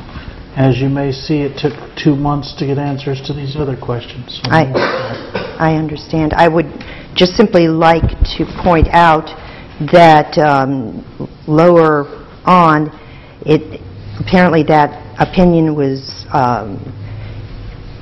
issued when they still, apparently they are still missing the language of the Leatherwood sales tax. And so... No, that was provided to them at the time they spoke with me.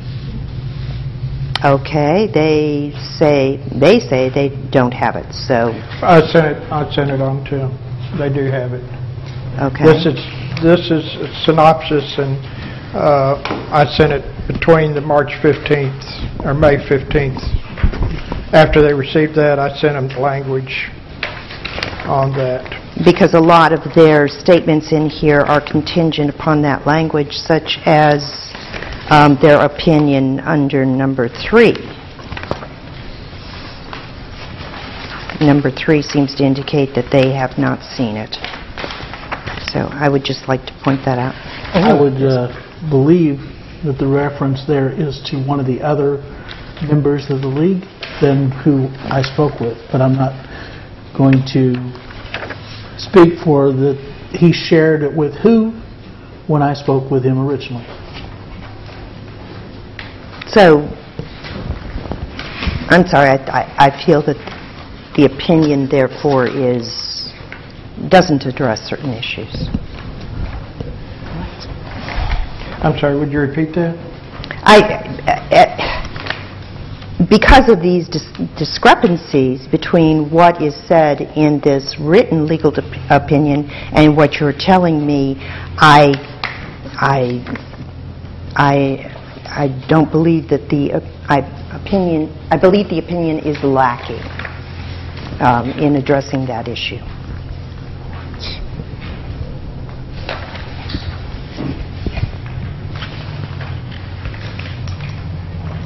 If you would like to put your thoughts and get in writing, I'd be glad to forward it on to the Municipal League for their response. That's all I can do. I have sent them the information that they had asked for regarding the documents.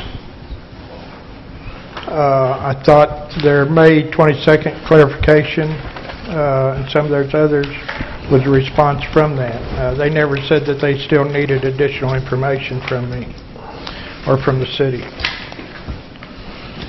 So, Mr. McClung? Well, apparently if they thought any different than what they'd already written with the information you provided them, they would have sent a follow-up, and they did not. So apparently what they stated is what they still believe. Ms. Schneider? Okay, the whole point of this whole thing was in regards to, can parks work alongside of the community center regardless of the decision of the city not being involved until certain things were met? And basically what they're saying everywhere in here in regards to that, and that was the whole point of this question, is Parks is autonomous they will do as they so need to or want to. Every single response sits here and says, Parks is on their own. Council cannot say yay or nay, like in regards to the greenhouse and whatever else would be going on. Has nothing to do with that typo. All of this has to do with, can they make contracts and deal with community center? And they are saying, the Municipal League is saying, yes, they can. They're autonomous. Mr. Mitchell? If you read the municipal code, you would know very well that nobody should even question that they're autonomous in that level. Absolutely. I have a couple questions in here, but I'm more interested in Mrs. Kendrick's motion that some of this data is possibly tainted because of the wording and the interpretation and some things missing. And I know she's not sitting here as our legal counsel, but I think with her background, if she has raised a question and has been invited to put her concerns in writing to be sent back to the Municipal League, that we probably shouldn't be taking any action per se on this. I do have a question of the Lonnie specific to something, but I'm not going to ask him at this point, but I am going to make a statement about this. The ultimate authority for the Parks Commission rests with the City Council. Their existence rests with the City Council. The ability to remove a commissioner for cause rests with the City Council. And it might be very interesting for this council to consider dissolving the Parks Commission and moving it to a department under the city like the fire, police, etc., and letting Justin be the department director. That's my comment. Ms. Christie? I would just like to clarify that the reason this opinion was obtained has nothing to do with Parks doing business with the Community Foundation. It had to do with a statement that I made in council, I believe back in March perhaps, about how I found several deficiencies in the Parks tax and in the way the Parks Commission was reporting to City Council, and the failure of the City Council to appropriate the Lake Leatherwood tax for purposes so that Parks could use it. I find this opinion to be lacking in addressing the Parks tax. I also find it to be lacking in addressing the fact that we apparently don't have an ordinance that approved the Lake Leatherwood master plan upon which the whole tax hinges. So yes, I would like to have the opportunity to submit my own questions to the Municipal League. Okay. Mr. Thomas? Could I have a question for Ms. Kendrick? Is there a reason you don't want to deal with Municipal League directly? No, there's no reason. I've called them a couple of times and they've never returned my call, but other than that, I have no problem with dealing with them directly. I mean, if you're going to write up your questions and stuff, would you? I would be happy to do that, and I would I would like to have that opportunity, if that's... Certainly. Okay, I will do that. Ms. Schneider? Okay, I don't know why all these things are being all put into one thing other than you contacted them on various goodies. This whole thing is supposed to be in regards to whether Parks has the right to make a contract with the community center. That's what the whole issue is. The other stuff is all different issues. And they sit there on the bottom of page 4, and this is from the Municipal League. I do not believe that the City Council has that level of oversight of the Parks Commission. Importantly, the Commission has, quote, the authority to enter into contracts with persons, firms, corporations, or organizations for the use of recreational park buildings or parts thereof, unquote, Arkansas Code annotated 14-269-203. Finally, the Attorney General has opined that a Parks Commission may contract for services, facility usage, and all purchases, see Arkansas, and so on and so forth. It's very clear from them. Parks can do what they see fit. The city, the council, whatever, cannot say, well, we aren't going to allow us to do it, so therefore you can't. According to them, everywhere through here, parks can do as they need to do. They are autonomous. They are their own boss. We started the parks situation, oh my God, eons ago for very definite reasons. They are now a very, very viable financial part of this city in regards to drawing people and everything else. To sit there and even consider ending it is one of the most horrific city thoughts I've ever come across. It's like whenever we've had local people start something brand new in town, a really great event, and it does super good, 3, 4, 5 years, the city decides, well, we're going to take it over and do it right, and the whole thing dies. This has been happening time after time after time, and all of us long-timers here can sit there and name every single special event that this has been damaged by. Parks is doing a great job. They are doing a phenomenal job. We do not want to micromanage them. We do not want to try to control them. They are the experts. We are not. Ms. Kendricks, you had your hand up? Well, I'll defer right now to Mr. Mitchell. Mr. Mitchell? There's been several questions that really haven't been answered yet, and yeah, I support the director of Parks at this point in his leadership that he has provided. He could easily provide that leadership as a department to the mayor, and it would still not affect the ability of Parks to be managed appropriately, physically, and astutely for the needs. It can easily be a department. This council has been for a good while now discussing various issues of concern regarding the chairperson, the collusion between Parks and the community center. We questioned the ability about the greenhouse because we never really got a full answer about the financial viability of it, and we really never got an answer to Alderman Thomas's question about why not the school. Never was that question answered. Was the school greenhouse considered? What happened? Why was it? What was going on? Never got an answer to that. We know they spend $7,500 a year at Bear Creek out there buying the plants, but how much is it going to cost to do the greenhouse on the community center?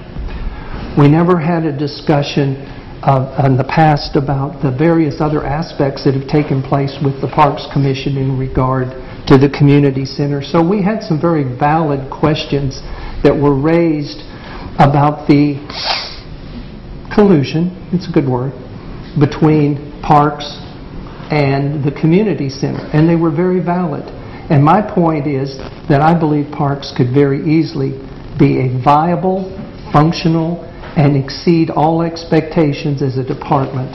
So therefore, I'm going to go ahead and make the motion that the Parks Commission be dissolved in favor of becoming a department of the city with a director. I'll second that. All right. Discussion? Ms. Schneider? How much more stupid can a city be to take a viable entity and screw with it? When we made Parks Department, and I was here, you weren't, most of you weren't, some of us were, we went through hell and back to come up with a proper workable unit. We had to get special permission from state to write this up. We were the originators of this parks. The whole setup, the whole thing, them being autonomous. And they were made autonomous so you couldn't have people like you and you and you saying, I don't want them around my backyard, I don't want them here, I don't even like trees. Or any of the other mundane, stupid things that get thrown out there for 5 million reasons all over the world. This is ridiculous. They are bringing in people. Why do we need people? Because that's our only business. Right now, they are the most viable financial resource that we have, and they know what they're doing. And they can do it and do it well because nobody else can sit there and say, well, my friends don't like you. My friends don't want this. I'm responding to my friends. It keeps all of us out of their business and lets them get the job done. Did any of you, anybody in this room, go down to Lake Leatherwood this holiday weekend, Eureka's biggest weekend of the year? Anybody? And what did you see? It was packed. It was packed. My son and his family came down and spent 4 days down there in one of the brand new little teeny tiny cabins. It was awesome. My 6-year-old granddaughter caught her first fish in Lake Leatherwood. It was the coolest thing I've ever seen, her little face. Now, are any of you going to be able to sit there and promote, handle, or do what they have done? Because we have had to keep our hands off of them and let them do their job. They know what they're doing, we don't. All we're doing is supposedly representing the people. By sitting there trying to micromanage and screw with something that's working is the worst damn thing you can do to this town. Mr. McClung?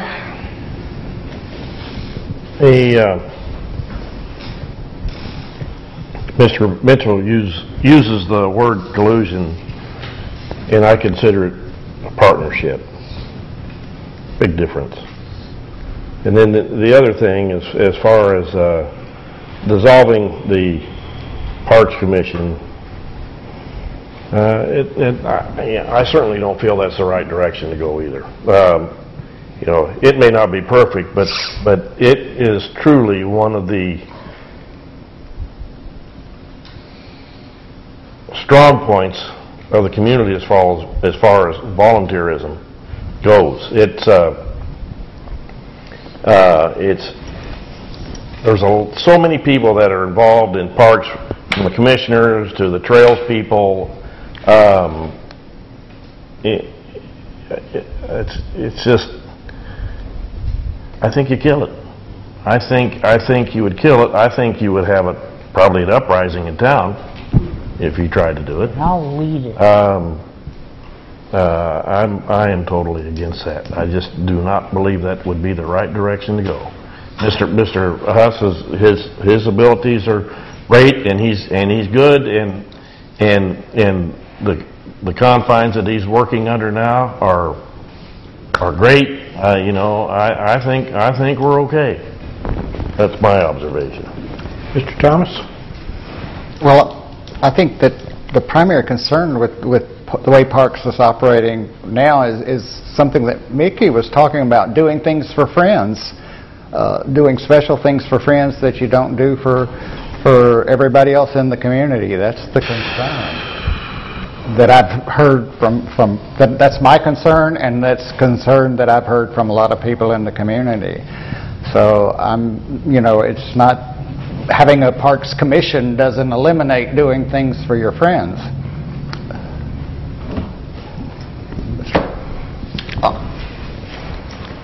Anybody else? What is tightening the strings through Planning Commission for CUPs when that was initiated by people in the same business as well? I mean, friends are friends. This is a small town. I mean, we're a small community and we're pretty darn tight knit. So, I think the idea stinks. Mr. Weaver? Before you dissolve a department or a commission, I think you need to refer back to what the Municipal League has said in your synopsis, at least briefly, that doing so can create a world of problems. Point of order. Until you know what Point of those order. What is your point? I believe that the city attorney is speaking as a city council member and not in his role as an attorney. I am speaking my legal opinion at this point, ma'am. He is giving a legal opinion. And I'm asking you to refer to the legal opinion that was given by the Municipal League to this council at their request. And it tells you very plainly in there that to interfere with removal of a commission can interfere with contract and constitutional issues that need to be addressed before you do said act. So if you want to dissolve the commission, do it right. Don't do it in a hurry. Don't do it at a whim. Make sure you know what contracts they have. Make sure you know what other issues that may lie there that get this city sued. Because that is what I'm here for as the legal counsel of this city, is to try to protect the city from getting sued as often as possible. And part of what the Municipal League said was make sure you understand before you dissolve a commission what that means. Mr. Mitchell? I'm going to ask the second of my motion to rescind it, and I'm going to change it. Oh, yes, I will. Okay, I withdraw my motion.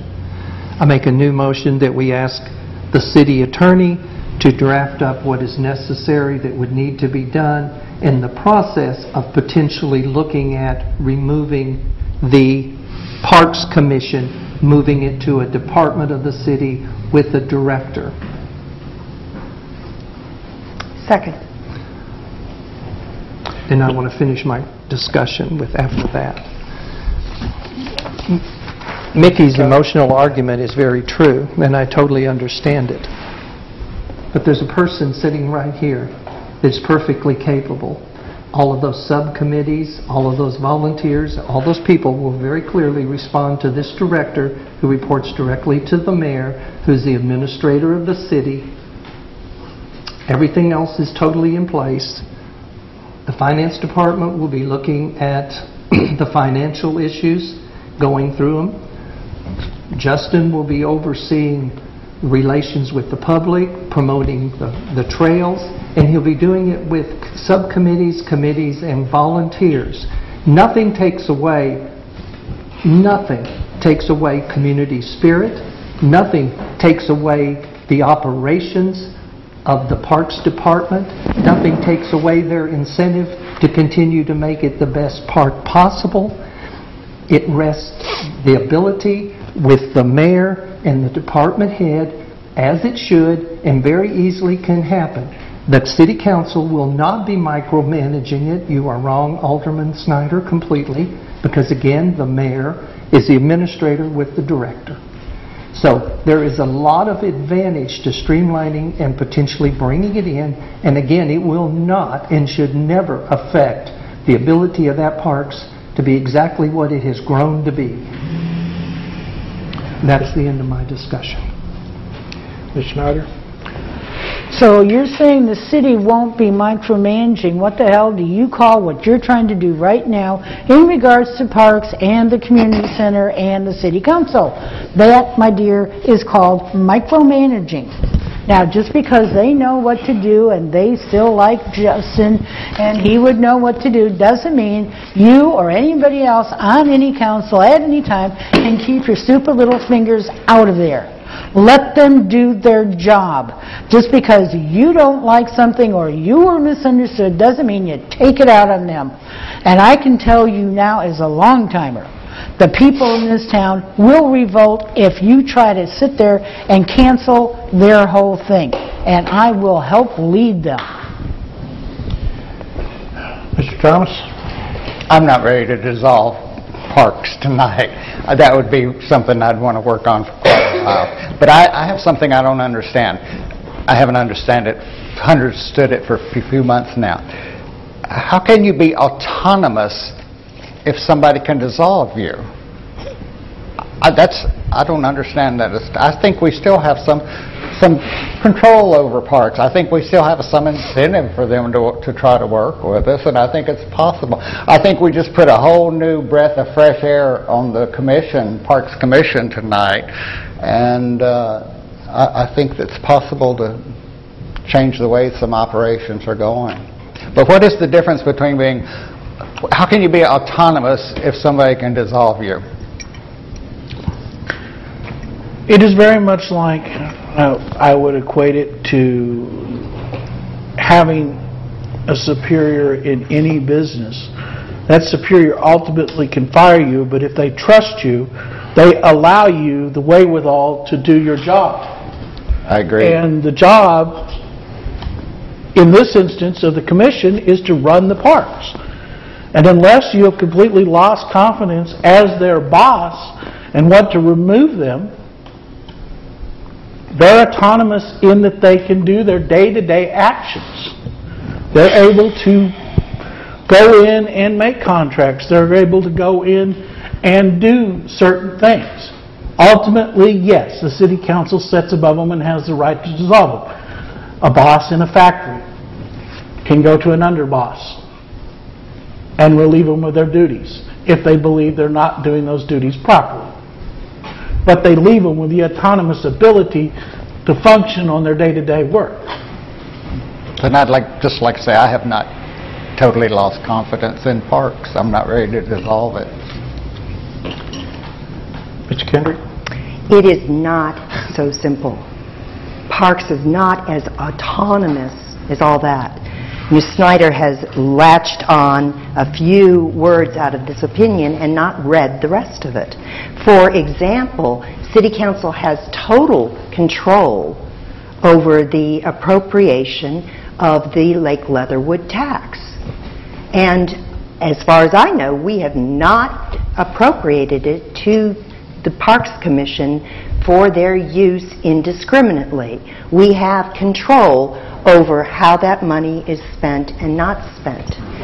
Yes, maybe the parks can contract with the community foundation, but they are going to, if they're going to do that autonomously and independently, then they are going to have to report to City Council as to what actions they are taking autonomously and independently with the funds that they receive from the profits from their operations, as opposed to what they do with the funds that come from that tax.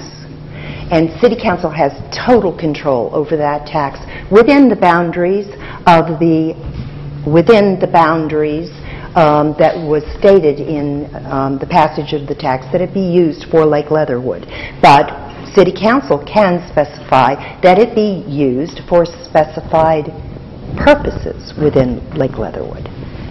And so no, Parks is not totally autonomous. It's autonomous to a certain extent, just like an employee, but not fully. Mr. McClung? I just wanted to say that Parks has already agreed to submit reports on anything and everything it does to the council according to whatever guidelines that are out there.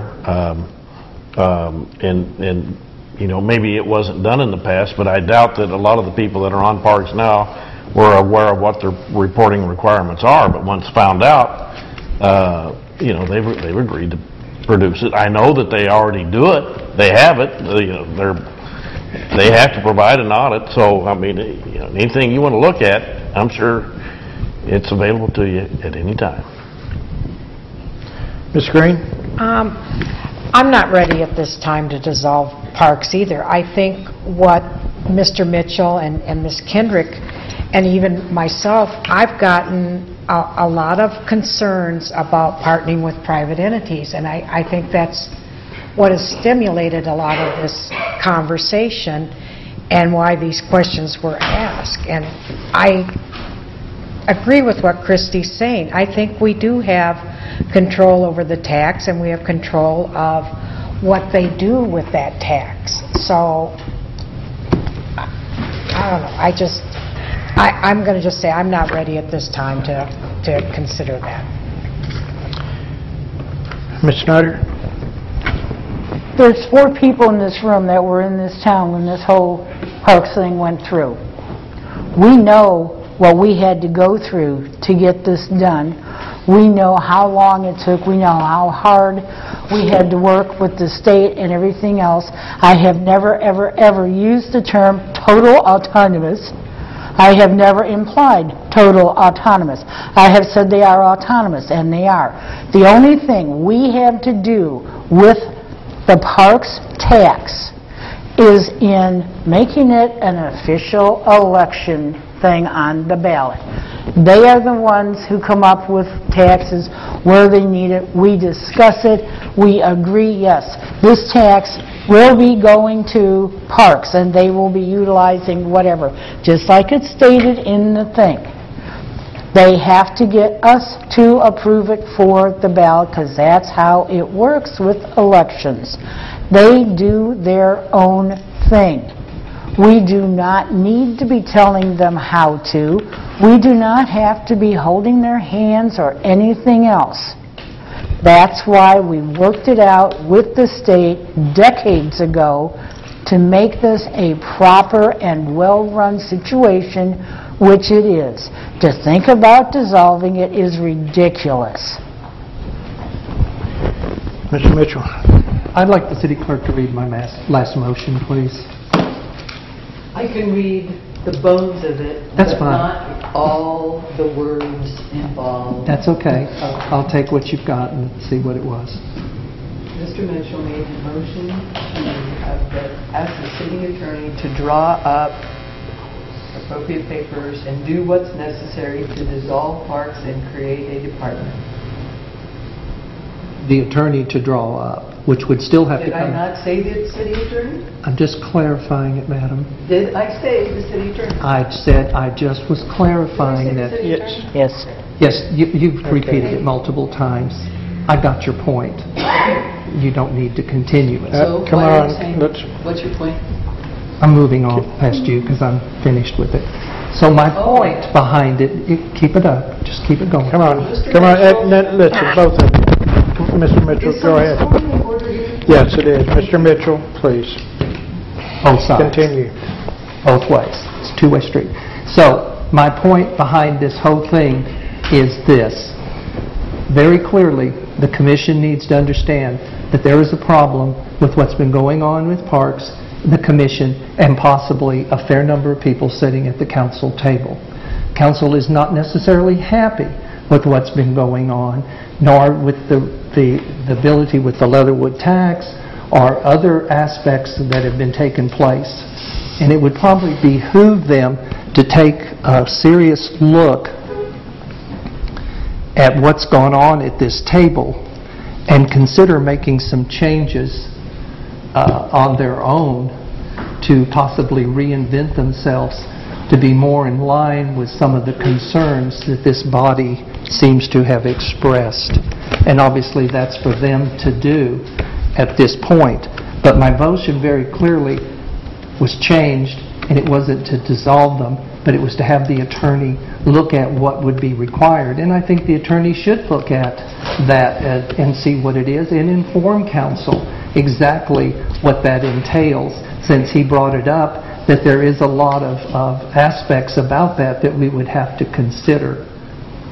And at the same time he's doing that, very clearly the commission ought to take a good look at themselves, their leadership and everything else. Ms. Kendricks? In response to Ms. Schneider's comments about the Lake Leatherwood tax, I'd like to read from the opinion, the Municipal League opinion. It says, thus, the City Council does control the fund, that's referring to the Lake Leatherwood sales tax, but the funds can only be used for those purposes relating to Leatherwood City Park. Ultimately, the policy decisions of funding the Parks Commission is up to the city and can only be addressed by City Council.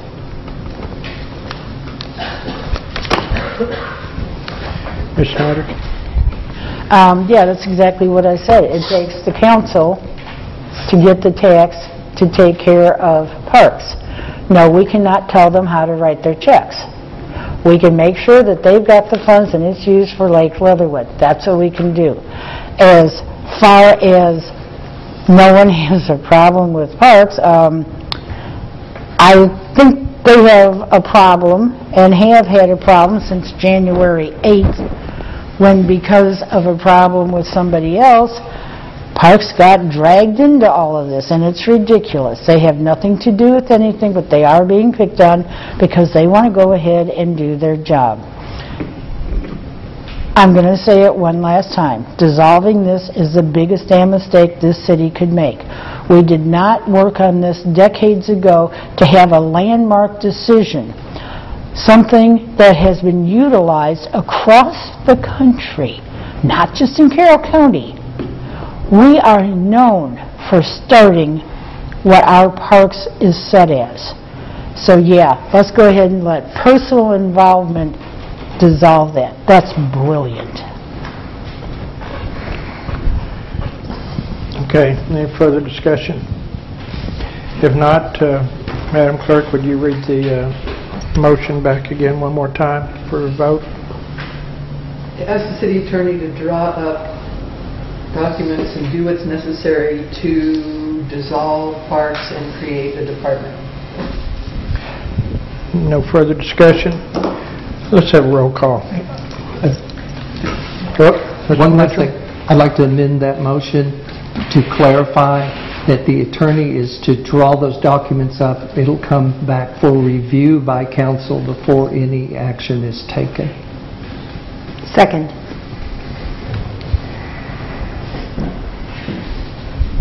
I'm not sure what you're asking. I'm asking Mr. for Mitchell. the attorney to I mean, draw we can't take up. any action anyway.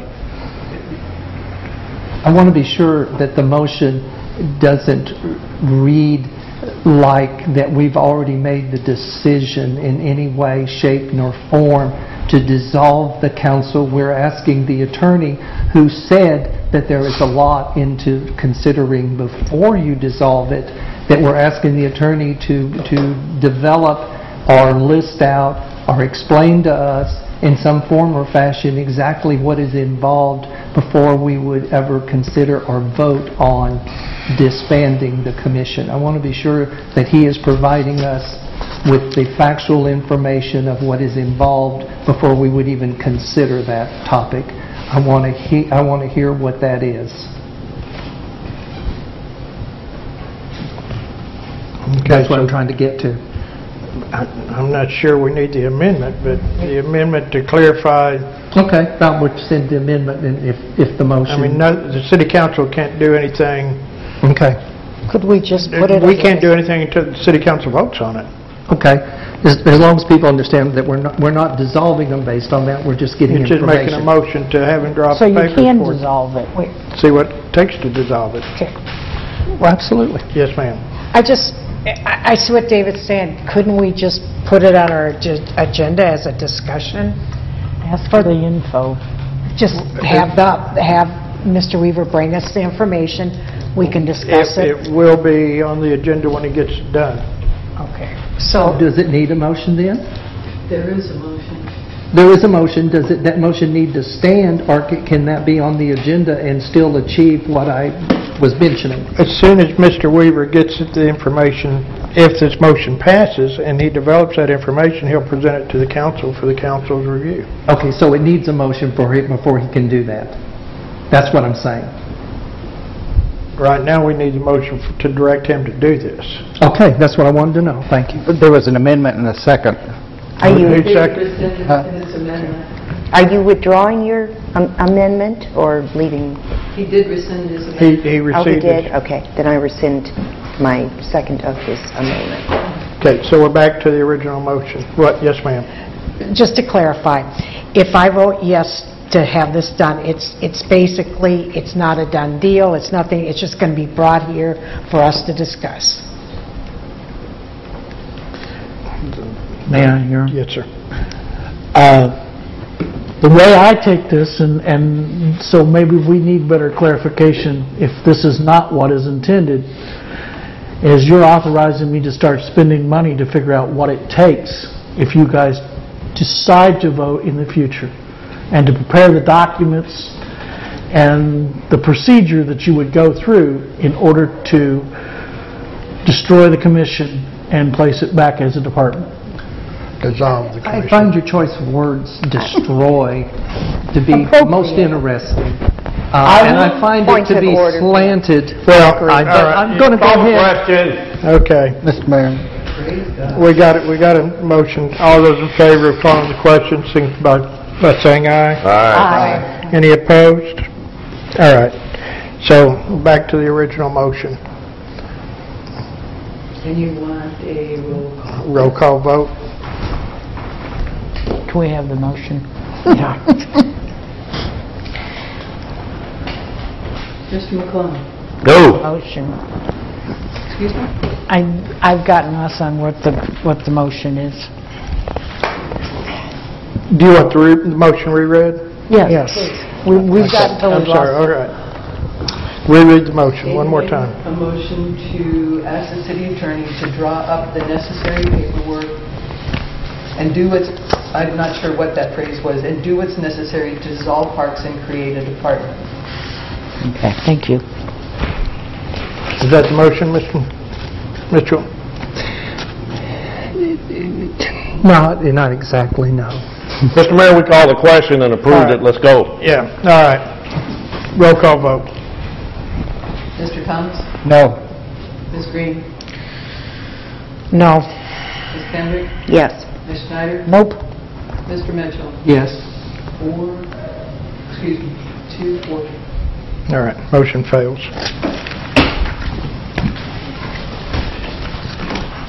All right. We go on to our next order of business. What? Before we move on, if Ms. Kendrick is going to supply questions to the municipal league, I don't want to have an input on what her questions are, but as the chief legal counsel of the city, I would like that she submit a copy of those to me, so if I'm questioned by the municipal league, I will know what I'm responding to.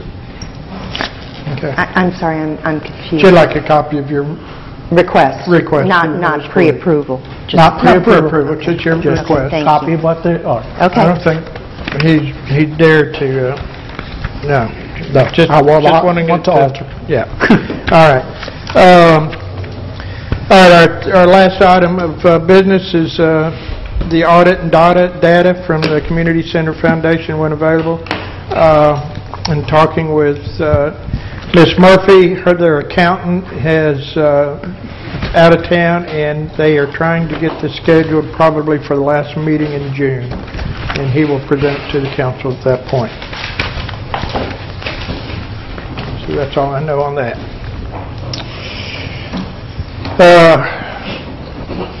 Brings us to an agenda setting. Ms. Schneider. Do we need to add this buzzard thing to the agenda, or is that something you do? This one? I don't think anybody's had a chance to read it yet. Well, that's what I mean, for the next meeting. Well, maybe. I mean, we can, unless we can see if you want to add it to the next meeting. That's what I'm asking you, are we supposed to be We doing have it? fought this bird for a long time. Well, I know that's I'm why. not sure the council can do anything. If the council wants to bring it We can't. up, I didn't know if you wanted to reiterate that at the next meeting or not. I'll reiterate it. We're still trying to see what we can do. Well, that's what I was asking, if he was going to add it or if I needed to. I can bring it up. Okay, thank you. Mr. McClung? Yes, I would like to add for not the next meeting, but the second meeting in June, I would like to projected schedule of sewer and water repairs. I mean, it's time to get moving with this stuff. I'll second that.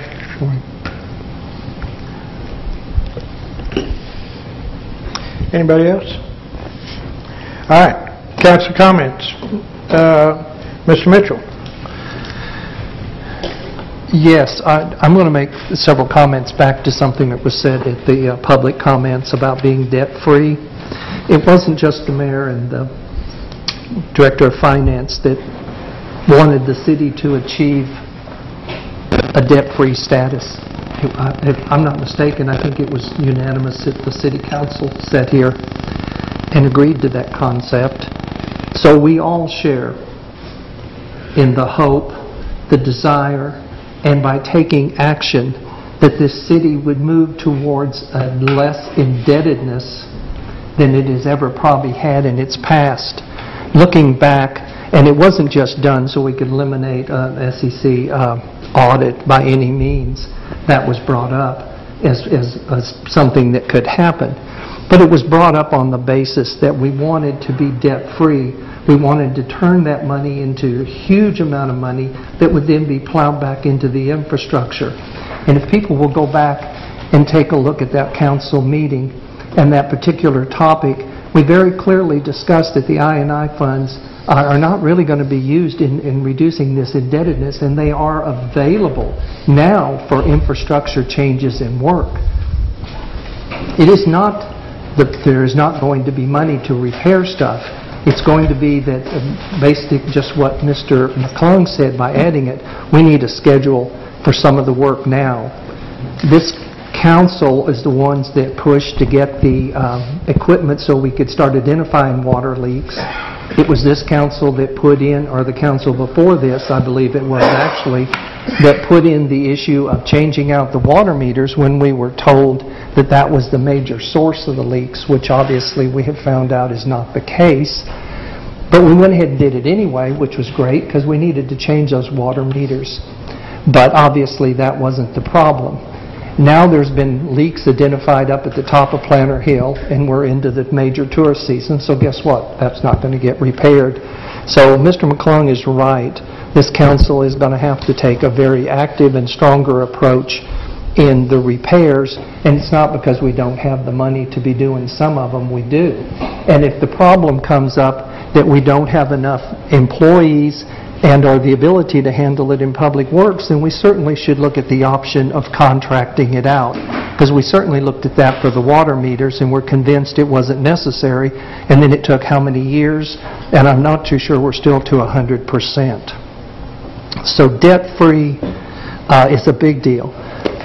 And as far as bringing up a parking deck, you want to spend a whole bunch of the city's money for a parking deck that's not going to be a viable financial option. I agree parking is a problem, but building a parking deck that has been explored in the past multiple times doesn't create enough spaces to be financially viable. So some of those discussions, while they sound altruistic and sound pretty good on a campaign platform, they're not necessarily viable. That's all I have to say. Ms. Gray? I'm going to ditto a lot of what Mr. Mitchell just said. When I voted for the amortization, my thoughts were kind of what he was saying, but it was for a huge chunk of money a few years up the road, not to Band-Aid things like that's what we're doing constantly, but to where we can start the projects that really need to be started and have the money to start them. And nothing is ever perfect, but I think that was an incredibly good idea of the council. They did it before I was here, and I applaud them for doing that. Ms. Schneider? Well, ironically, I was planning on talking about parks tonight, and it's a great weekend that my son and daughter-in-law and 2 grandkids, my husband and I and my dog, all enjoyed down at Lake Leatherwood. When I moved here March 1st of 74, we lived on that original bridge right there at Leatherwood, on the old bridge. Okay. And there was strictly a pavilion and 3 or 4 fire pits. What they have done now with Lake Leatherwood has been phenomenal. There was a little teeny fish bait thingy that was open sometimes. Other than that, my son stayed in one of their new little camping cabins. I believe it's being known as like a permanent teepee, something like that, a rainproof teepee, better than what you had. They are so cute, they're itty bitty little, but all you're going to do is sleep because you're at the park.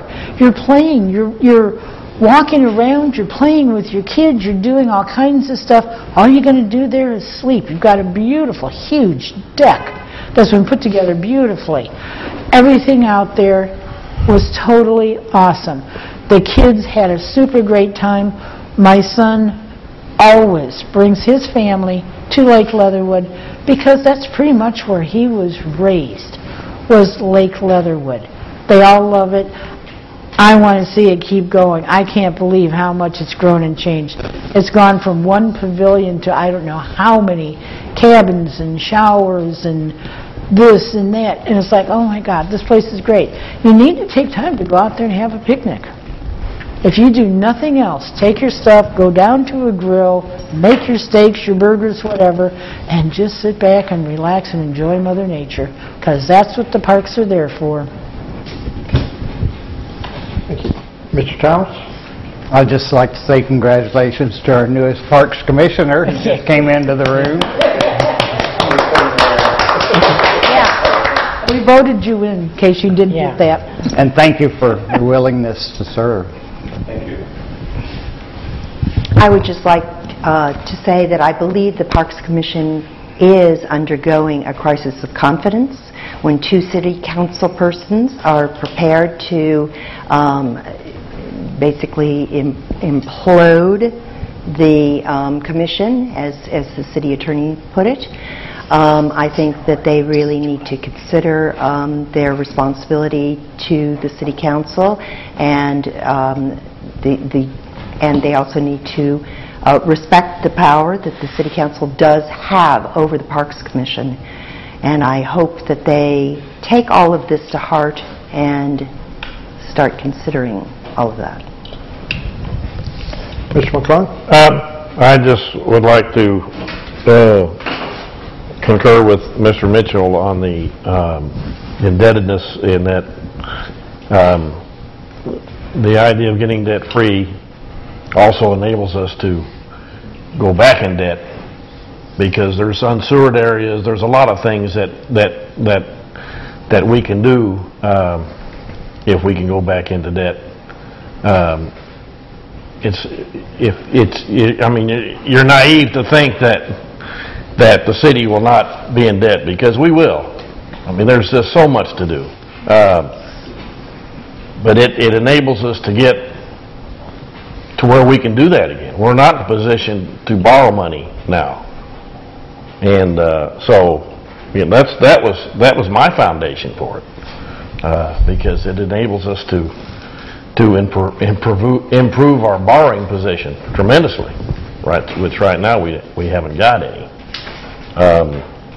I agree that as far as the Securities and Exchange Commission, I've never heard of them yet going in and pulling the plug on anybody. And I've always been a proponent that as long as you pay your bills, they're not ever going to say a word. But that was never my concern on any of this anyway.